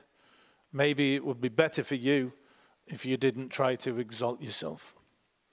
Isaiah 66. This is what we read, verse 2 earlier. This is starting in verse 1. It says, Yehovah, heaven is my throne, the earth is my footstool. What is the house that you would build for me, and what is the place of my rest? All these things my hand has made, and so all these things came to be, declares Yehovah. But this is the one to whom I will look, he who is humble and contrite in spirit, and trembles at my word. Genesis 49 continues. And this is Yaakov's blessing for Simeon and Levi. Simeon and Levi are brothers, weapons of violence, cruelty. Hamas are their swords. This word here, not injustice, is part of what is included in the definition. These are two brothers who slaughtered the men of Shechem. Let my soul not come into their counsel, O my glory. Be not joined to their company. For in their anger they killed men, and in their willfulness they hamstrung oxen. Cursed be their anger, for it is fierce, and their wrath, for it is cruel. I will divide them in Yaakov and scatter them in Israel. Not brilliant, eh? Imagine if you're sitting there and you hear this. It's like, oh. Now, the events that led to Yaakov's remarks, Genesis 34. Now Dinah, the daughter of Leah, whom she had borne to Yaakov, went out to see the women of the land. Please note, throughout this episode, Yaakov is not where he is meant to be. Now, when Shechem, the son of Hamor the Hivite, the prince of the land, saw her, he seized her and lay with her and humiliated her. And his soul was drawn to Dinah, the daughter of Yaakov. He loved the young woman and spoke tenderly to her. So Shechem spoke to his father Hamor, saying, get me this girl for my wife. Now, it's often suggested that Dinah was raped, but what's described here is a consensual sexual liaison. Now, Yaakov heard that he had defiled his daughter Dinah, but his sons were with his livestock in the field, so Yaakov held his peace until they came. And Hamor, the father of Shechem, went out to Yaakov to speak with him. The sons of Yaakov had come in from the field as soon as they heard of it. And the men were indignant and very angry because he had done an outrageous thing in Israel by lying with Yaakov's daughter, for such a thing must not be done. It's worth bearing in mind that Shechem is not an Israelite. That's not to condone his actions, but just to recognize that he is somewhat ignorant as to what constitutes an outrageous thing in Israel. For Hamor spoke with them, saying, the soul of my son Shechem longs for your daughter. Please give her to him to be his wife. And then he says, ask me for as great a bride price and gift as you will, and I will give you whatever you say to me. Only give me the young woman to be my wife. Now, in making this offer, Shechem, after having behaved wickedly, is now acting righteously. Indeed, in accordance with Exodus 22, if a man seduces a virgin who is not betrothed and lies with her, he shall give the bride price for her and make her his wife. If her father utterly refuses to give her to him, he shall pay equal money to the bride price for virgins. So this act of righteousness puts me in mind of what Paul says in Romans 2. For it is not the hearers of the law who are righteous before God, but the doers of the law who will be justified. For when Gentiles who do not have the law, by nature do what the law requires, they are a law to themselves, even though they do not have the law. They show that the work of the law is written on their hearts, while their conscience also bears witness, and their conflicting thoughts accuse or even excuse them. On that day, when, according to my gospel, God judges the secrets of men by Christ Jesus. So in other words, just because you might hear the word and think you're somehow in some privileged position, it's what you do that counts. And there's people who don't have the law, who will actually act in accordance with the law. And on that day, what will be important is indeed how you have acted, not how much of the law you've actually been privy to hearing. Shechem and his father, although ignorant to Yehovah and his ways, in offering the bride price, show the work of the law written on their hearts. Ask me a great bride price and a gift as you will, and I will give whatever you say to me, only give me the young woman to be my wife. And the sons of Yaakov answered Shechem and his father Hamor deceitfully, because he had defiled their sister Dinah. So now there'll be a show of righteous indignation in order to justify the wickedness of their hearts. Levi and Simeon will demonstrate that they have no real interest in righteousness at all. They said to them, we cannot do this thing to give our sister to one who is uncircumcised, for that would be a disgrace to us. Only on this condition will we agree with you, that you will become as we are, by every male among you being circumcised. Then we will give our daughters to you. We will take your daughters to ourselves, and we will dwell with you and become one people. But if you will not listen to us and be circumcised, then we will take our daughter and we will be gone. So what happens? All who went out of the gate of his city listened to Hamor and his son Shechem, and every male was circumcised. All who went out of the gate of his city. So they agreed to this. On the third day, when they were sore, two of the sons of Jacob, Simeon and Levi, Dinah's brothers, took their swords and came against the city while it felt secure, and killed all the males. They killed Hamor and his son Shechem with the sword, and took Dinah out of Shechem's house, went away. And the sons of Yaakov came upon the slain and plundered the city, because they had defiled their sister. So in their anger they killed men, and in their willfulness they hamstrung oxen, is the way that Yaakov put it. Cursed be their anger, for it is fierce, and their wrath, for it is cruel. So they took their flocks and their herds, their donkeys, and whatever was in the city and in the field. All their wealth, all their little ones and their wives, all that was in the houses they captured and plundered. Then Yaakov said to Simeon and Levi, you have brought trouble on me by making me stink to the inhabitants of the land, the Canaanites and the Perizzites. My numbers are few. And if they gather themselves against me and attack me, I shall be destroyed, both I and my household. But they said, should he treat our sister like a prostitute? So acting wickedly and scratching it off as righteous behavior. Well, as we see by Yaakov's words over these two brothers, their behavior is recognized for what it is. It is especially cruel when you consider that the men of Shechem acted in a manner that seemed right to them. They acted in a manner which, in respects to the offer of marriage and the paying of a bride price, was actually in accordance with what we see in the word. As far as we know, they were ignorant as to what constituted an outrageous thing in Israel. But here are these people scratching off this disgraceful behavior as righteousness. Simeon and Levi assessed the situation. They were displeased and so took matters into their own hands. Again, what did? They exalted themselves. They didn't ask their father what should be done. And as we see by Yaakov's reaction, they acted in a manner which displeased him and caused him great concern. They certainly didn't trust matters to Yehovah. They looked for an excuse to condemn. Their actions were not applauded in the word. They were described as being cruel. Yaakov declared, "O my glory, be not joined to their company." That is distancing himself. Now remember that although Shechem and his father acted righteously in offering marriage and the bride price, what happened to Dinah was indeed an outrageous thing in Israel. But this would not have come about if Yaakov was where he was supposed to be.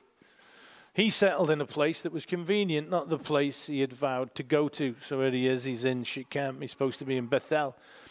Bethel, he was almost there, but not quite. So he hadn't completely committed to his promise to Jehovah. He was half-hearted. He even built an altar at Shechem. And often people in disobedience seek to legitimize their decisions. A bit like his sons, who were full of rage and anger and somehow wanted to couch how they felt in some kind of righteous clothing so that they could feel okay about what they were about to do. They said, "Should he treat our sister like a prostitute?" Consequences of Yaakov's place of convenience, Genesis 34. Now Dinah, the daughter of Leah, whom she had borne to Yaakov, went out to see the women of the land. We're called to be set apart. We certainly don't join in with behavior that we know to be displeasing to Jehovah. Yaakov almost obeyed. He almost got to where he said and promised that he would be at. And unfortunately, this almost is what caused his daughter to be defiled. She was not set apart. She went out looking for that which she shouldn't have been looking for. Of course, we're all called to be set apart. Indeed, Deuteronomy 12. This is what the Israelites are told as we look through the book of Deuteronomy time and time and time again. You shall surely destroy all the places where the nations whom you shall dispossess serve their gods, on the high mountains and on the hills and under every green tree. Those calling themselves Jehovah's people were continually disobedient with regards to idolatry. You shall tear down their altars and dash in pieces their pillars and burn their asherim with fire. Shall chop down the carved images of their gods and destroy their name out of that place. Don't have anything to do with it. Of course, in our tale, Yaakov settled somewhere which was convenient. And this lack of being tamim, completely obedient to Jehovah, this choice of the convenient is what led to this lack of being set apart, this being defiled. There's to be none of that. You shall not worship Jehovah, your God, in that way. There has always existed a willingness to go after other gods amongst many of those who call themselves Jehovah's people. They want to go so far, they still want to be called his people, but they don't want to completely let go of all the rubbish. They'll sit in this place that's convenient and pleasant to them. The disobedient, those who have no love of the truth of the word, are guilty in this matter. Deuteronomy 12 continues, when Jehovah your God cuts off before you the nations whom you go in to dispossess, and you dispossess them and dwell in their land, take care that you be not ensnared to follow them after they have been destroyed before you, and that you do not inquire about their gods, saying, how did these nations serve their gods? That I also may do the same. So in this tale of Dinah, there's this warning, isn't it, about being sucked in. This warning about letting down your guard and maybe becoming ensnared. You should not worship Jehovah your God in that way, for every abominable thing that Jehovah hates they have done for their gods. They even burn their sons and their daughters in the fire to their gods. The Lord says, be separate, be holy. Don't be people of comfort and compromise. Be completely mine. And of course, the people, as we've seen, not pay heed time and time again. And we end up in this kind of place. We certainly do not join in with behavior that we know to be displeasing to Jehovah. That's what we're called to always have in our mind. Is this pleasing to Jehovah? Is this not pleasing to Jehovah? But behavior that is also displeasing to Jehovah is to forget justice and mercy. Compassion, kindness, and the belief this exalting ourselves, forgetting that we are sent to be a light to the Gentiles. What kind of a message did Simeon and Levi send? Matthew 23, again talking to the scribes and the Pharisees. Woe to you, scribes and Pharisees, hypocrites, for you tithe mint and dill and cumin and have neglected the weightier matters of the law, justice, the mishpatim, and mercy and compassion, kindness, chesed, and the belief. These need to be done without neglecting the others. As mentioned earlier, we are a light when we walk according to the word which speaks of Yehovah's great kindness, the word which tells us not to profane his name wherever we might be. So, when you think of these brothers who sought to condemn others and in a way to exalt themselves, to make themselves judge, to somehow couch their anger and wrath in such a way as to make themselves feel righteous.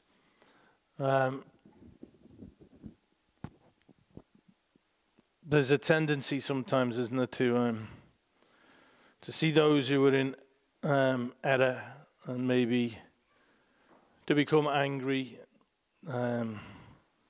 maybe to feel righteous in it as well and to behave perhaps not in the best possible way. We are indeed to be completely holy and set apart to Yehovah, but we can never lose sight of the fact that we represent Yehovah. We're supposed to be a light to people, and we can only be a light when we walk according to the word which speaks of Yehovah in amazing terms, in terms of his great kindness and his love. When Yehovah declares his name to Moshe, he uses the word chesed twice. Now, we're called to bring glory to Yehovah's name.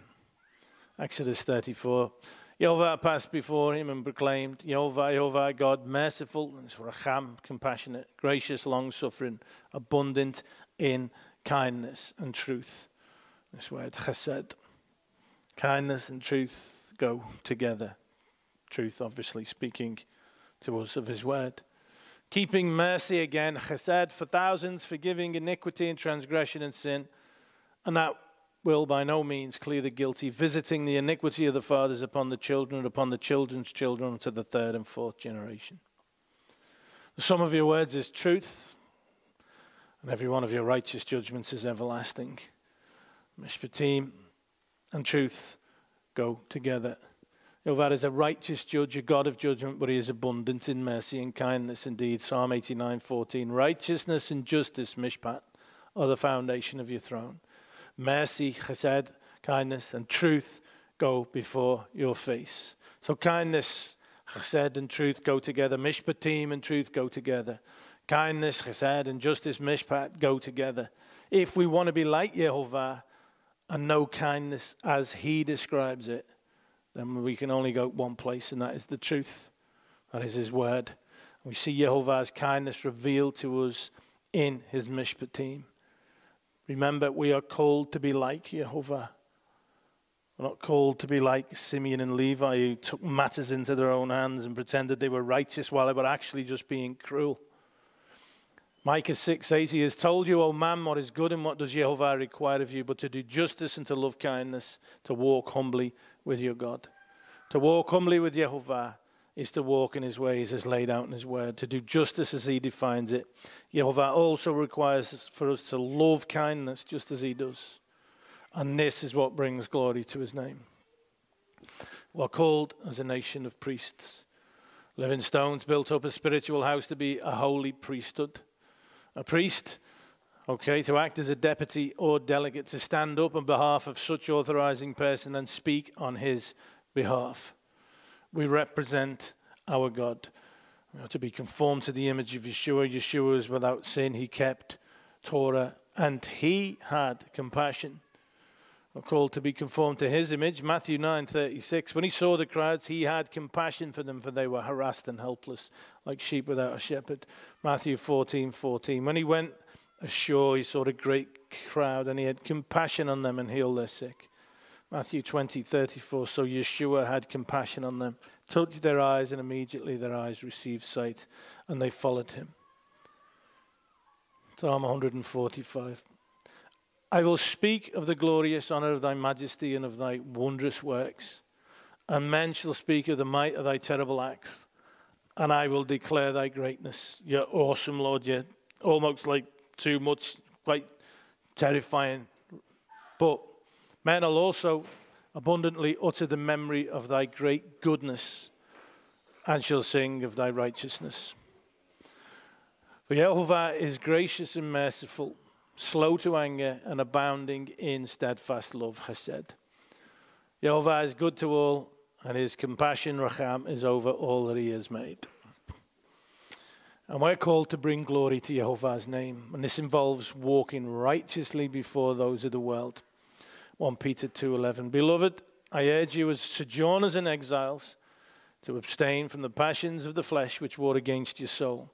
Keep your conduct among the Gentiles honorable, so that when they speak against you as evildoers, they may see your good works, glorify God on the day of visitation. Good works, as we saw before, speaks of walking according to the word which calls us to be people who have kindness, just like Jehovah has kindness, to have compassion, just like he has compassion.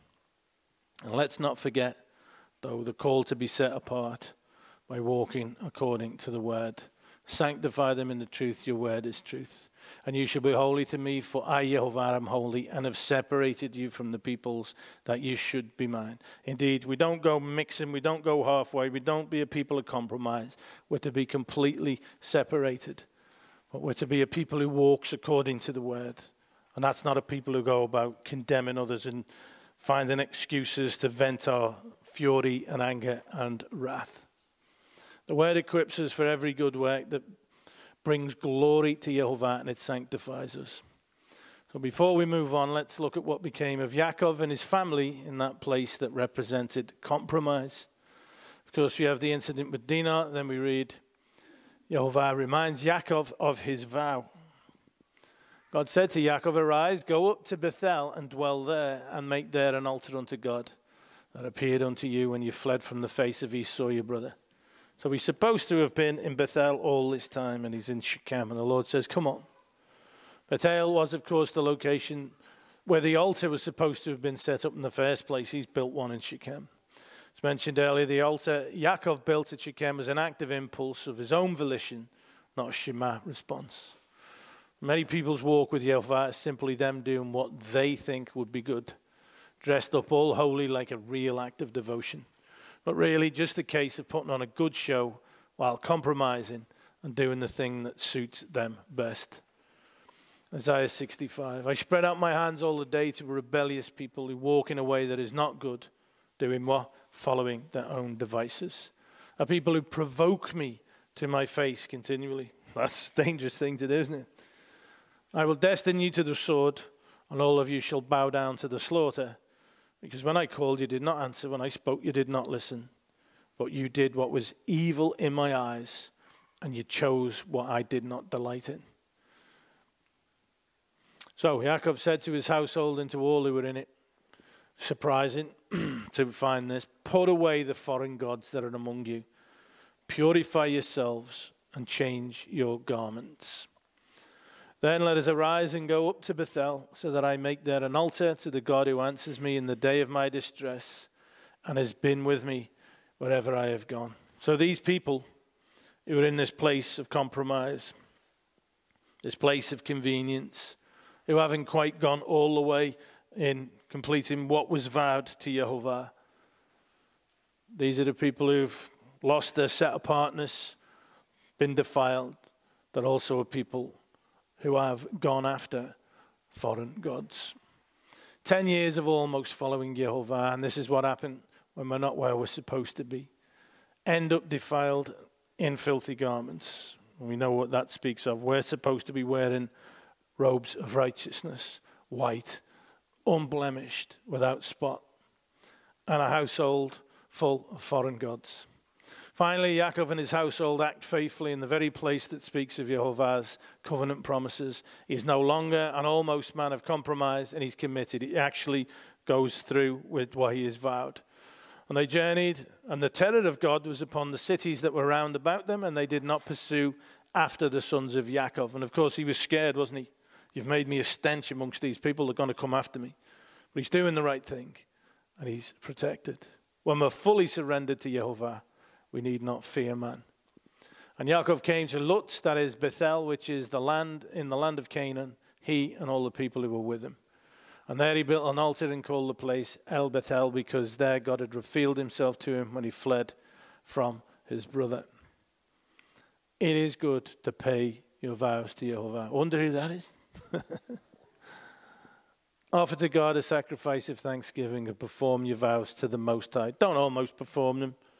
Settle for a place that's convenient to you, slightly compromised. No, perform your vows to the Most High. Part 3. Back to the blessings. So, Simeon and Levi are brothers, weapons of violence, cruelty, Hamas are their swords. Let my soul come not into their counsel, O my glory, be not joined to their company. For in their anger they killed men, in their willfulness they hamstrung oxen. Cursed be their anger, for it is fierce, and their wrath, for it is cruel. I will divide them in Yaakov and scatter them in Israel. Moshe's blessings for the tribe of Simeon. There isn't one. They are mentioned in Revelation 7, though, as you can see. Moshe's blessing for the tribe of Levi. Deuteronomy 33. And of Levi he said, give to Levi your Thummim and your Urim to your godly one, whom you tested at Massah, with whom you quarreled at the waters of Meribah. Who said of his father and mother, I regard them not. He disowned his brothers, ignored his children, for they observed your word and kept your covenant. I think verse 9 represents a turning point for the tribe of Levi. I think this is a reference, of course, to what happened after the golden calf incident. So it says, I will divide them in Yaakov and scatter them in Israel. Prophecy of dividing and scattering turned out to be a curse for Simeon. They started out from Egypt being the third largest tribe. The second wilderness census of Israel, 63% of the tribe perished and they became the smallest tribe. And they ended up sharing an allotment of land with Judah. You can see on the map. The prophecy of dividing and scattering became a blessing for Levi. They were scattered throughout the whole nation of Israel. They received no large tract of land. Joshua 13:33. But to the tribe of Levi, Moshe gave no inheritance. Yehovah, God of Israel, is their inheritance, just as he said to them. So Genesis 49 continues. Judah, your brothers shall praise you. Your hand shall be on the neck of your enemies. Your father's son shall bow down before you. Judah is a lion's cub from the prey. My son, you have gone up. He stooped down, he crouched as a lion, and as a lion or lioness, who dares rouse him? And all this language is very messianic. Revelation 5:5, Yeshua is called the Lion of the tribe of Judah. This word, lobi, from an ancient unused root meaning to roar. The scepter shall not depart from Judah, nor a lawgiver from between his feet until Shiloh come, and unto him shall the gathering, or in some translations, obedience of the people be. Binding his foal to the vine, and his donkey's colt to the choice vine. He was washed his garments in wine, and his vesture in the blood of grapes. So, his donkey's colt to the choice vine. Possibly a description of Judah's material abundance. The vine, the choice vine. Judah's land was great wine-growing country. And the second part of verse 11 certainly speaks of the Messiah. He has washed his garments in wine and his vesture in the blood of grapes. Garments washed in wine. Right at the beginning of Yeshua's ministry, Luke 4, he came to Nazareth where he'd been brought up, as was his custom. He went to the synagogue on the Sabbath day and he stood up to read.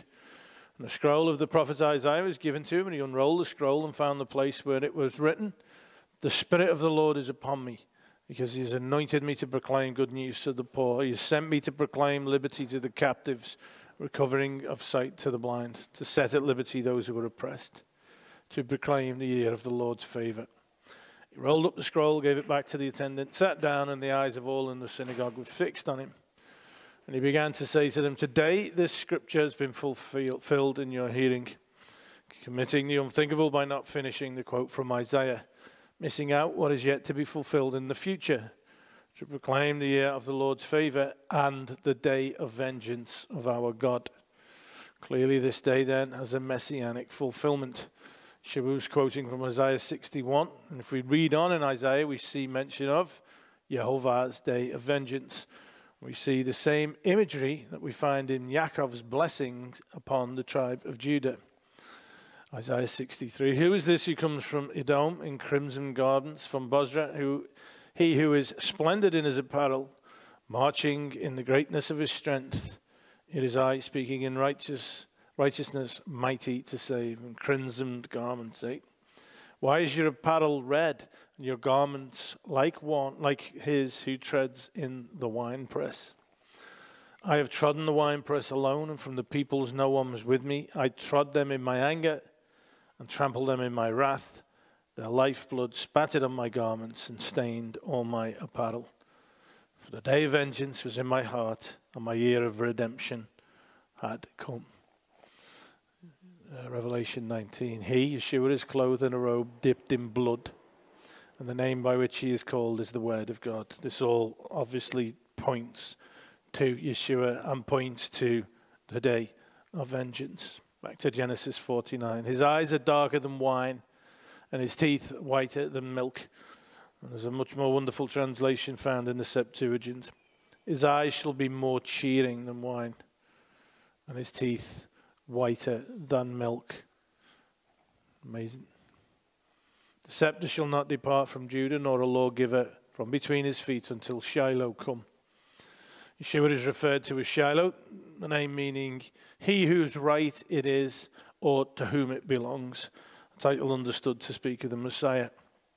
And from David until the Herods, a prince of Judah was head over Israel, even Daniel in captivity.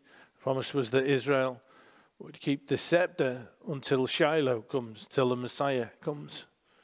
Even under the foreign masters during this period, Israel had a limited right to self-rule until 7 AD. At that time, under Herod and the Romans, their right to capital punishment, a small but remaining element of their self-governance, was taken away. At the time, the rabbis considered it a disaster of unfulfilled scripture. Certainly, though Yeshua was alive then, of course, they did not recognize him. Now, Moshe's blessing for the tribe of Judah. Deuteronomy 33. "This he said of Judah, Hear, O Yehovah, the voice of Judah, and bring him in to his people. With your hands contend for him, and be a help against his adversaries." Back to Genesis 49. Yaakov now skipped the birth order, moving to the 10th born and 9th born sons, but keeping his focus on the sons born of Leah. "Zebulun shall dwell at the shore of the sea. He shall become a haven for ships, and his border shall be at Sidon."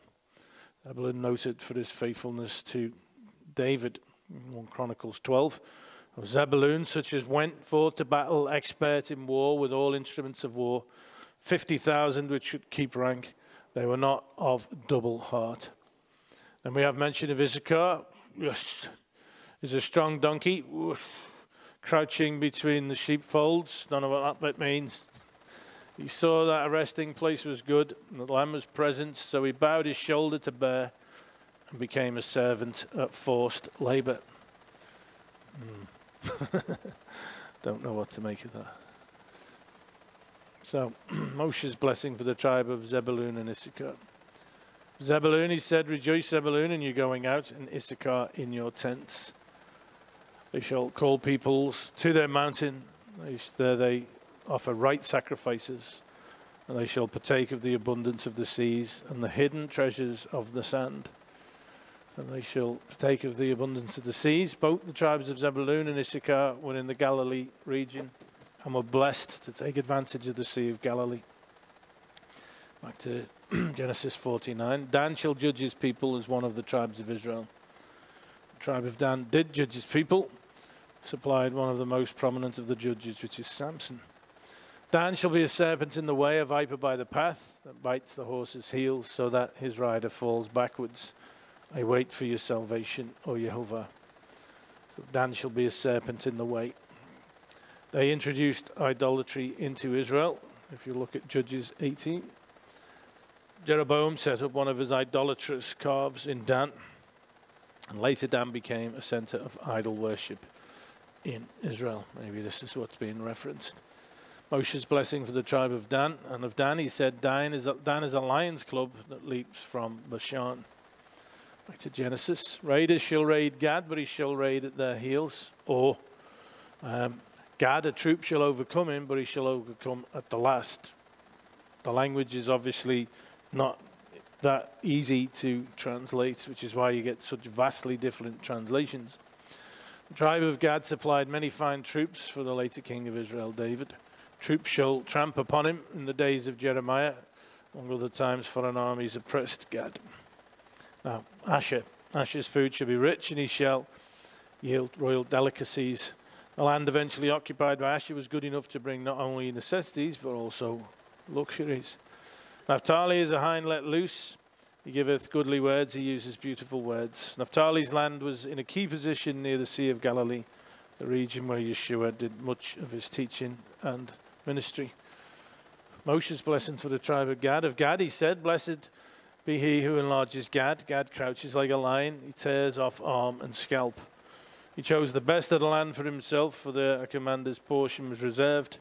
And he came with the heads of the people. With Israel, he executed the justice of Yehovah and his judgments for Israel. Moshe's blessings for the tribes of Naphtali and Asher.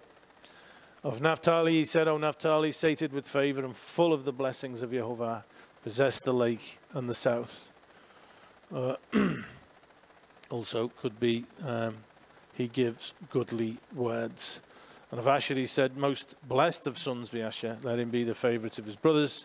Let him dip his foot in oil, which can be seen to be speaking of. Let him be having riches. Your bars shall be iron and bronze, and as your days, so shall your strength be. Back to Genesis 49. Joseph is a fruitful bough, even a fruitful bough by a well, whose branches run over the wall. The archers have sorely grieved him and shot at him and hated him. His bow abode in strength, and the arms of his hands were made strong by the hands of the mighty God of Yaakov. From thence is the shepherd, the stone of Israel. Even by the God of thy father, who shall help thee, and by the Almighty, who shall bless thee with blessings of heaven above, blessings of the deep that lies under, blessings of the breasts and of the womb. The blessings of thy father have prevailed above the blessings of my progenitors unto the utmost bound of the everlasting hills. They shall be on the head of Joseph and on the crown of the head of him that was separate from his brethren. Moshe's blessing for the tribe of Joseph. And of Joseph he said, blessed by Yehovah be his land, the choicest gifts of heaven above, and of the deep that crouches beneath, with the choicest fruits of the sun, and the rich yield of the months, with the finest produce of the ancient mountains, and the abundance of the everlasting hills, with the best gifts of the earth and its fullness, and the favor of him who dwells in the bush. May these rest on the head of Joseph, on the pate of him who was prince among his brothers. So you're getting these blessings that you'd be one, the brothers got a bit of a not great one. One of the brothers who got one, he don't know what to make of it, and Joseph's, that's pretty good, isn't it? Moshe's blessing for the tribe of Joseph continues and says, a firstborn bull, his majesty, his horns are like the horns of a wild ox. With them he shall go the peoples, all of them, to the ends of the earth. They are the 10,000s of Ephraim, and they are the thousands of Manasseh. Back to Genesis 49. Benjamin shall raven as a wolf. In the morning he shall devour the prey, and at night he shall divide the spoil. Apparently they were indeed a ferocious bunch. Moshe's blessings for the tribe of Benjamin. Of Benjamin he said, the beloved of Yehovah dwells in safety. The high God surrounds him all day long and dwells between his shoulders. Perhaps dwelling between his shoulders being alluded to here is the fact that Jerusalem was a Benjaminite city. So, there we are. We've been through the Torah cycle once more.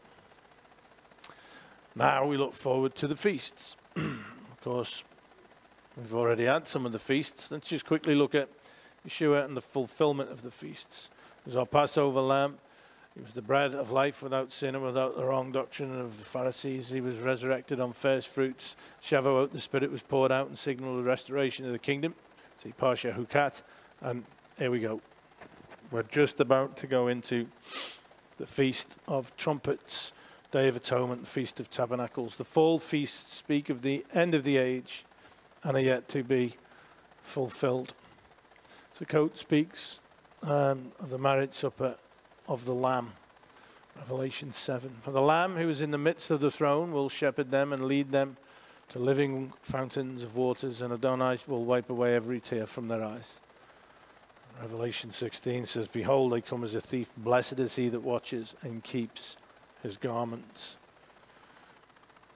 We are to make ourselves ready. Revelation 19, let us be glad and rejoice and give honor to him, for the marriage of the Lamb is come.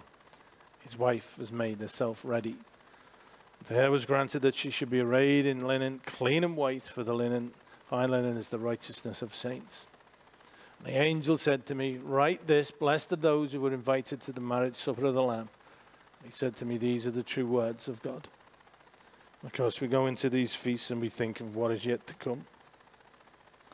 We go into the Feast of Trumpets and we think of trumpets being an alarm call and a wake-up call and a call back to repentance. And then we go into the Day of Yom Kippur, which is like the holiest day, you would say, of the whole year.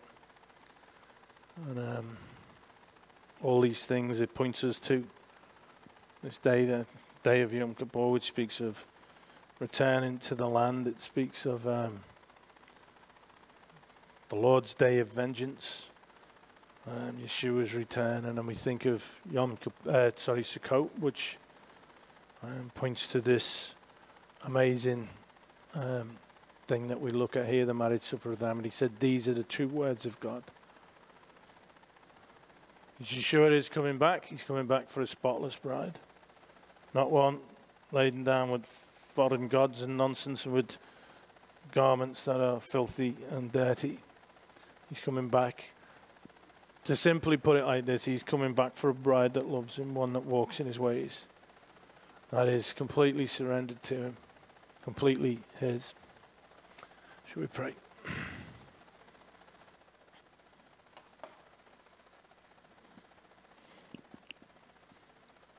Heavenly Father, I thank you for your word. I thank you that we've been through your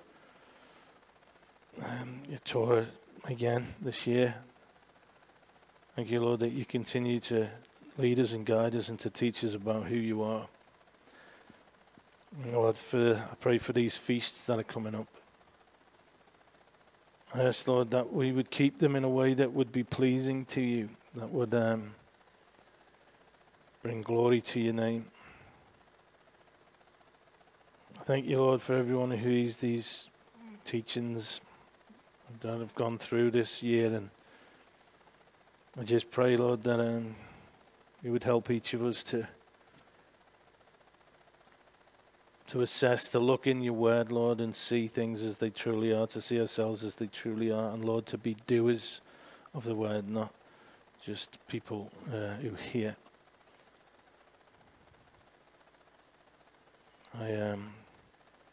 I pray, Lord, for people who this might be new to, and they're just coming to realization of who you are. I pray, Lord, that you'd bless them with understanding, that you'd encourage them. And I thank you, Lord, for bringing us together as your people so that we can encourage one another. And that we can enjoy walking in your ways together and share what a delight it is. Thank you, Lord. Amen.